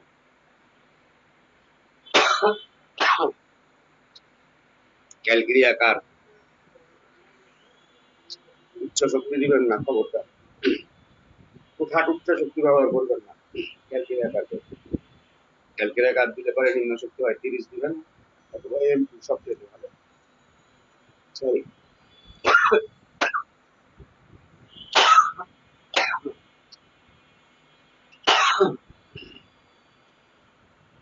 মাথা আর মাথার ঘামে বালিশ দিয়ে যায়, যেটা চাইনিজ অনেক ওষুধ আছে। আরো কিছু ওষুধ আছে, চাইনা অফিসিনালিস, কুকুরে ভয়, এমনকি গৃহপালিত কুকুরে ভয়। আর মাথা ব্যথা, স্পর্শে মাথা ব্যথা বৃদ্ধি, যদি জোরে চাপলে এটা কিন্তু গুরুত্বপূর্ণ লক্ষণ চাইনা অফিসিনালিস, সবাই জানেন। সেই সাথে জীবনী শক্তি, ভাইটাল খুব দুর্বল, রোগীর রক্ত আকাশে বিবর্ণ, ইত্যাদি ইত্যাদি। সিনার লক্ষণ